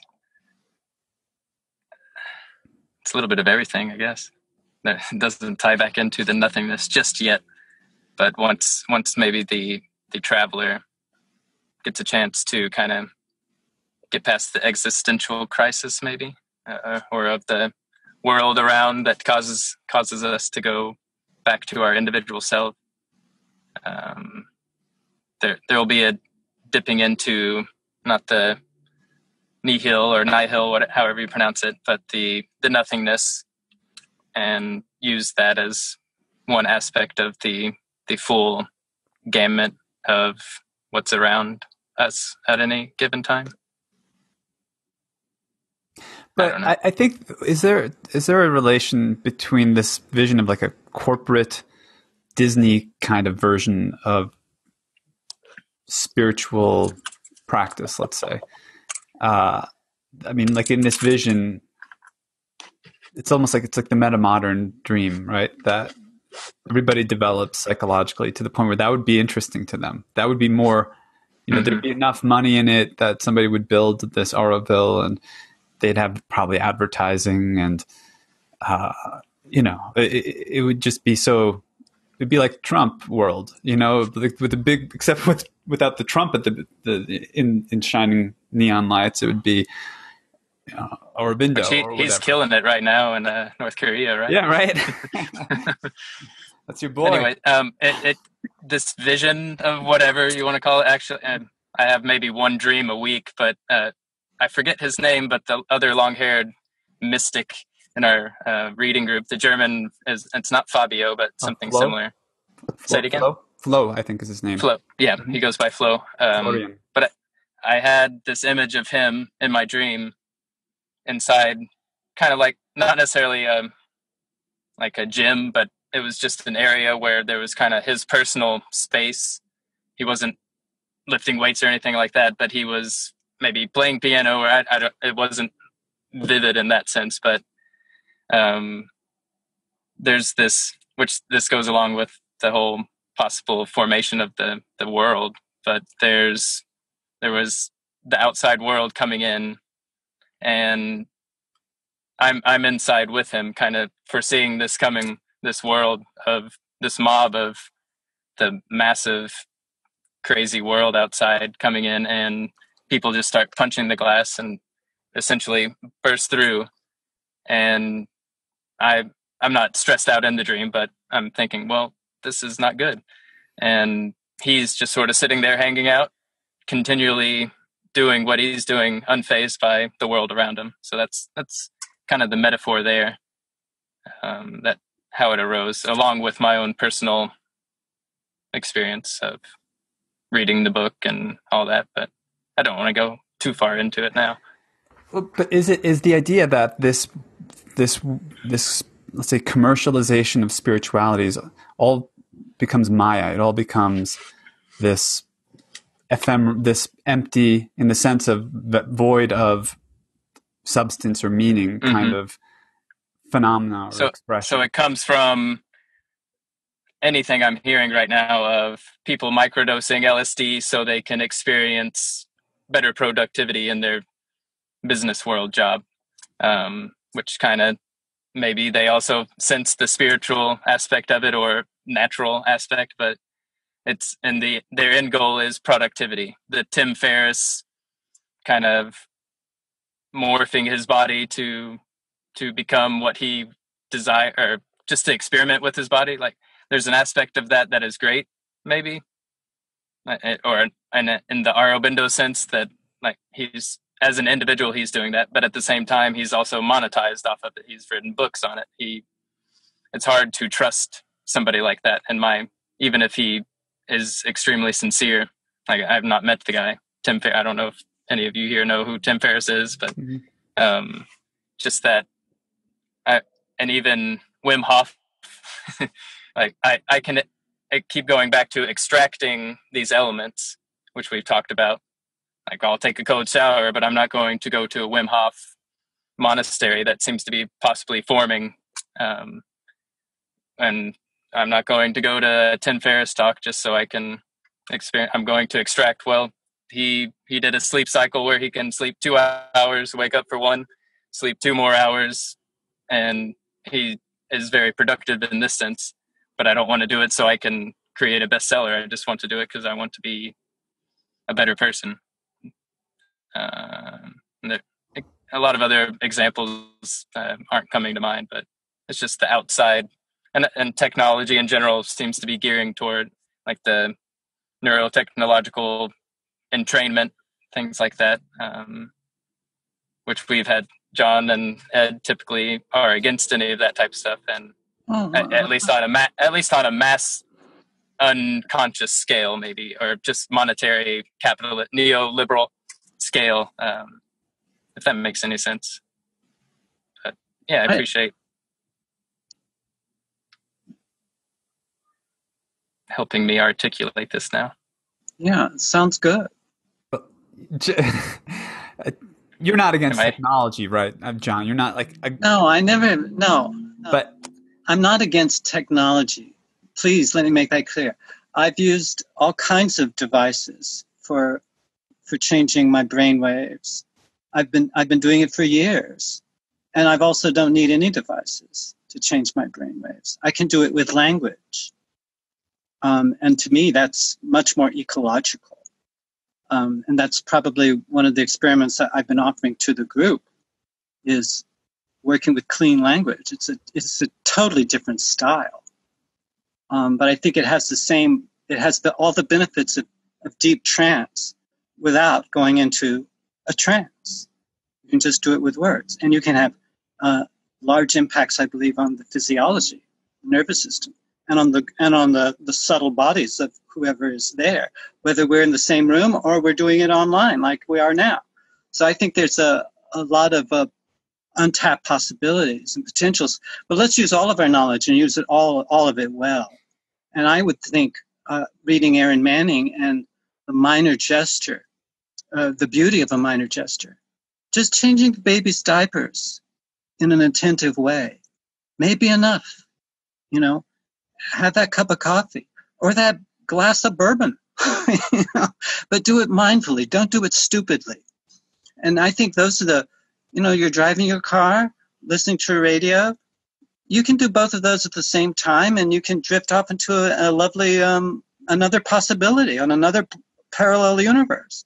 I think our everyday uses of our bodies and our minds are absolute miracles, and our technology, I think, generates all kinds of choices for us. I just think it can be also all of these choices, too many options can become a terrible burden. I don't know how many I've had the experience of standing there looking at produce or looking at a row of cans and looking at the information, what's in them. I can spend an hour getting a few items, and it's just, after a while, it just becomes, time management. Who has the time to do all of that? So all those options can become a tremendous burden. But I think that the small gestures are extremely important for us to be paying attention to.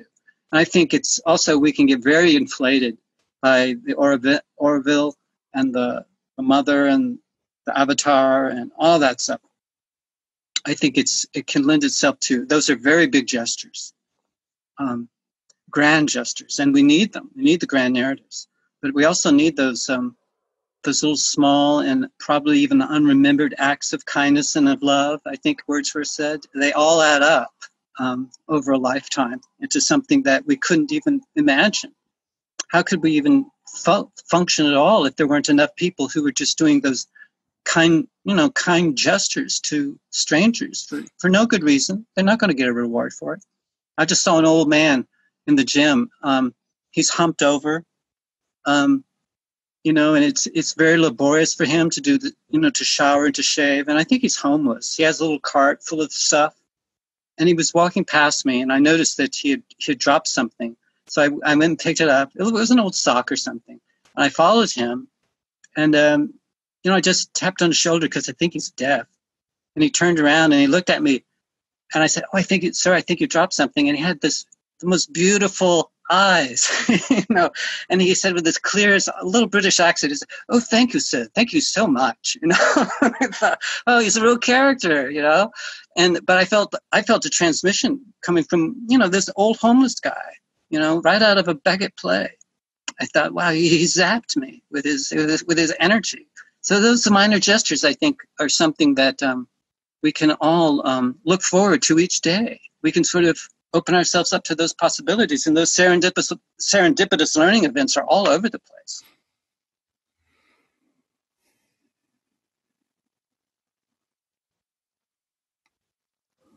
Maybe that's a good place to end it. Top of the hour.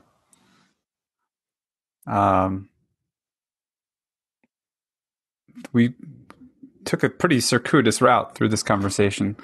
I'll have to go back and try to reconstruct some kind of view on it. But I appreciate it as always. And let's see. We're maybe going to talk about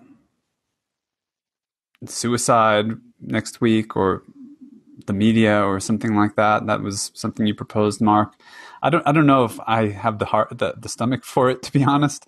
I'll just say one thing. I didn't watch Anthony Bourdain a few times, but it was curious when it happened. And so I went back and I watched an episode of Parts Unknown. His personal story is well worth digging into. But he was in Armenia. He went to Armenia, and I had no idea about Armenia. And it's well worth watching. He goes, and he's been doing this for 15 years now on the TV, and he's creating these incredible stories and not letting the machine dictate to him what he does. And the one on Armenia, it's a Christian country surrounded by all these other Iran and all these other hostile places, and they suffered a genocide back in 1915, and so they scattered, and there's maybe 1 million people in the country now, and there's like 8 million people who call themselves Armenians. They went all over the world, the U.S., Britain, and the country valued the mind, and they start public school. They start teaching their children chess in like the 2nd grade. It's part of the curriculum, and it's just a fascinating. They're kind of like documentaries, but what he does is he just goes to these countries, finds some people, and they cook them some food, and they drink, and they eat, and they tell their story. And I had no idea. And part of it is, but the pull of the homeland and the country and the identity with a group of people. I didn't know Armenians from, what the hell's the difference? They have a food and a culture, and it's a landlocked little country. And like I said, one of the biggest genocides ever. Millions of people were killed. It's a fascinating story. Anyway. Well, it reminds me of Gao Zhijing in Soul Mountain, because in that book, he's traveling through the Chinese countryside where there are many different peoples and traditions and cultures with their own songs, their own food, their own ways of talking, the inflections, and very many differences, which are erased by the Chinese communist state and the cultural revolution that happened, under Mao Zedong. And in a way, what he does as an author, as a novelist, is to tell those stories, kind of bring those into language and bring them into an artistic work. So it sounds like Bourdain is doing something similar. You can just on CNN. You can just Google him, and there's just a ton of stuff now, because it's again killing yourself to live, sort of. Yeah. But there's that. talking about, a super mind or a singularity, but people all over the world are united by their culture and by their language. And all people share certain things, but they each have their, I don't know, peculiarities, a culture, a tribe, a people. And that's the most powerful thing there is. It's just, and yeah, it's all over the world. These little pockets. It's the kind of thing that gets lost in the grand meta narrative. I think that that level of detail, that level of intimacy, I think. Yeah, and what Bourdain did was the one on CNN was Parts Unknown. Before that, he had a show on the Travel Network, I think, called Without Reservations, and he'd just pop in on these places all over the world without a reservation. Right. I like that. And yeah, just work with the local people. They feed them, and some of the stuff is, it's just fascinating. Yeah, I guess the connection with Doug you were saying before, the self as a product, and how when the way that we construct ourselves becomes commodified, and even our spiritual selves, like that's another way of, I think, erasing the all the local variations and all the deeper aspects of how we of our life, our worlds. I think maybe that's what you're talking about, Mark, with Anthony Bourdain or with Gao Zhejing. I like having both, really. I think it's important to have the sensitivity to the local and the particular without interpreting it through, reading it through a meta narrative. That's really, for me, why I had to leave Wilber's orbit, is because I just got so sick of interpreting everything through the integral meta narrative. I just wanted to see things and experience things as they were. And like, I moved here, we started a family, got to know my neighbors, got involved in local issues. None of that had anything to do. I didn't need integral meta theory for that. I wouldn't need Supermind for that. I just needed to be here and go for a walk and bump into somebody and have a conversation.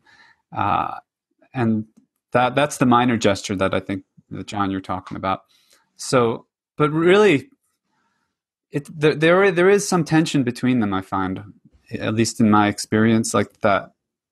I could go to the Supermind, I could have these transcendent kinds of conversations, but then to come back and be in this reality, like this one here, 3D, it takes some phase shifting that is not always easy to accomplish, and I can get kind of stuck in one or the other, kind of in between. I'm wondering, I'm speculating, because I don't know Bourdain at all, except from the popular press has made a lot about his suicide. But maybe he wasn't having a smooth transition. He sounds like he was a very advanced soul in many ways, extremely sensitive. He didn't have a disease, evidently, so it wasn't because he had a relationship with a young artist. He was 61, she was 42, and he had two previous wives, and she was on Instagram, and they weren't together, and she was maybe carrying on some sort of relationship with another dude, and her father was a avant-garde filmmaker, and it's just a fascinating story. The whole thing, just, it kind of encompasses all of what we're talking about reality and different realities in the world and food, and it's just unbelievable story that you can, it happened 2-3 days ago, and you can just put it all, put all these different things that we've been talking about. And he wasn't rich and famous. He was poor and in New York until he was your age, Marco, 42 or something. And he wrote a story for tried to sell it, and nobody would, he got nothing. And his mother says, send it to the New Yorker. So he sends it to the New Yorker, and they publish it. And then they want him to write a book, which turns into Kitchen Confidential, which is what happens behind we call it the back of the house in the restaurant business. And that it just exploded, and he went from being in debt and poor and everything to this, all of a sudden, he was incredible person. He had that ability to go to all these different people and come together over food and turn the world onto all this stuff. And he was a no nonsense. It's just a fascinating story that I think we could spend, if people want to look at stuff or read his books or watch his show, we could spend 2 hours talking about it. Easy. It's good stuff. That was my thing. Well, what makes him interesting to me is that he's that there's his story, and then there's those who are grieving for him. There seem to be a lot of celebrities. Yes. Who evidently were very charmed by him or touched by him, but who are very saddened by his passing, and then the way he passed, which was suicide. Because a lot of people, I think, are very stirred by someone's suicide, especially if they were friends with that person or knew them, because they feel like, oh my God, maybe I could have done something, or maybe he needed a friend and I wasn't there. So I think it does touch people in a different way. And that's what interests me is when we see people who are accomplished in so many ways, and we think, oh well, that guy's got it made, and then when they decide to terminate their life, and he did the opposite of selling out to be rich and famous. He was just like, and as far as I know, he didn't have nobody who came in contact with him went away feeling poorly, negative. I mean, he just was a wonderful person who could relate to people all over the globe. Well, my interest is in transitions. We are transitional beings, and we've already made many transitions. We were born, we went from babyhood to being able to walk, from crawling to walking to riding a bicycle to growing up, and some of us have had babies of our own here, and so I think there are transitions that we are going through. I just think that right now with the technology, we are collectively transitioning to something, and we don't know what that is. Whereas before, the previous transitions, I've never been a teenager before, but I know other people have been teenagers before. I can read what they wrote. I can go see movies about James Dean, and I can sort of piece together out of all this stuff some sort of imaginative response, so I can get through this next phase that's coming up. And I think that we've all learned through literature, movies, or whatever, how to make these transitions happen. But I think we're in a unique time, and I think that it's all hitting us all at once. But we're all already at different stages. I'm in my mid-60s. And Doug is in his mid-30s, and I think there's, and I see much older people than myself, and they're being zapped by this technology. People in their 80s and their 90s, and they're trying to figure it out too.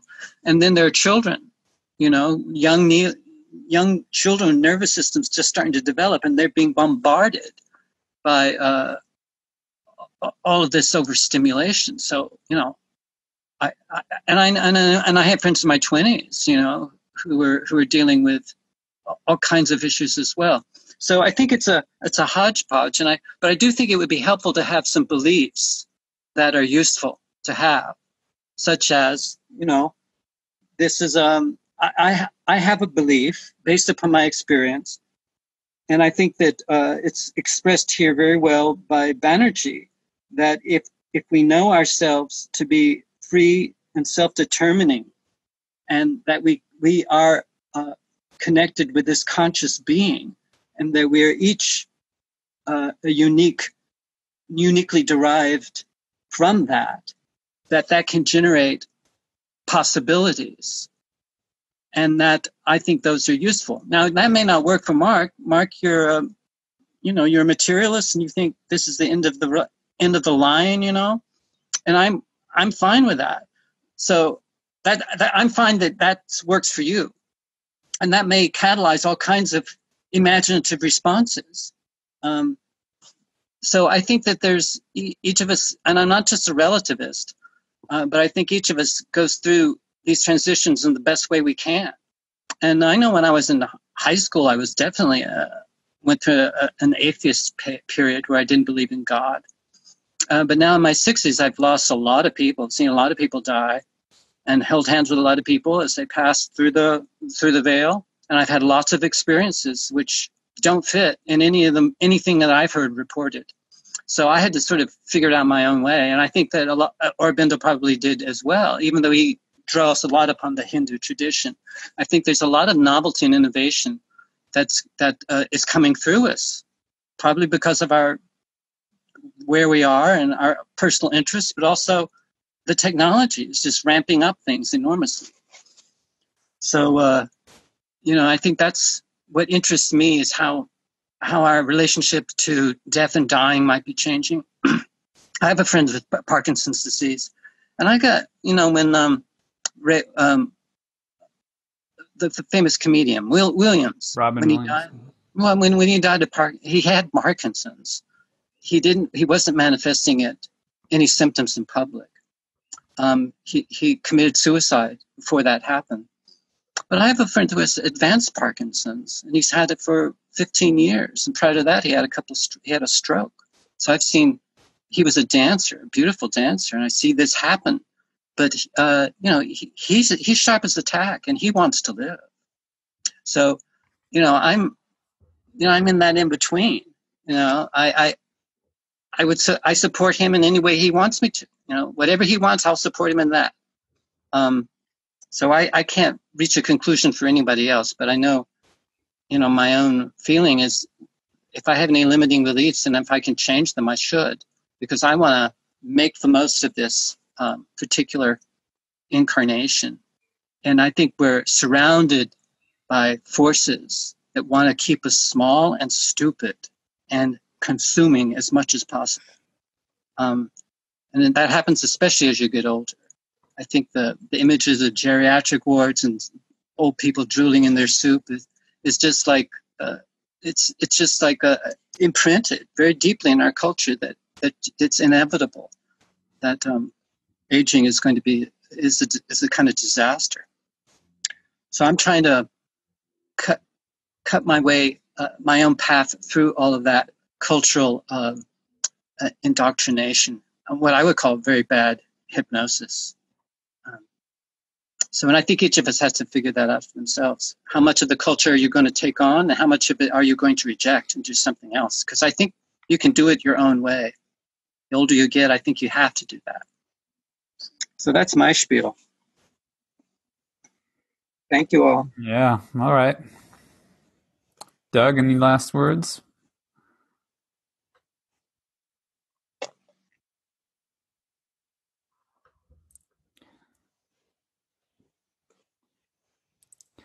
You're muted, delayed, so we'll take. He looks happy. He's smiling though. Did it unmute? No, Yeah. Whatever reason it wouldn't unmute. But We can hear you. no, nothing to add.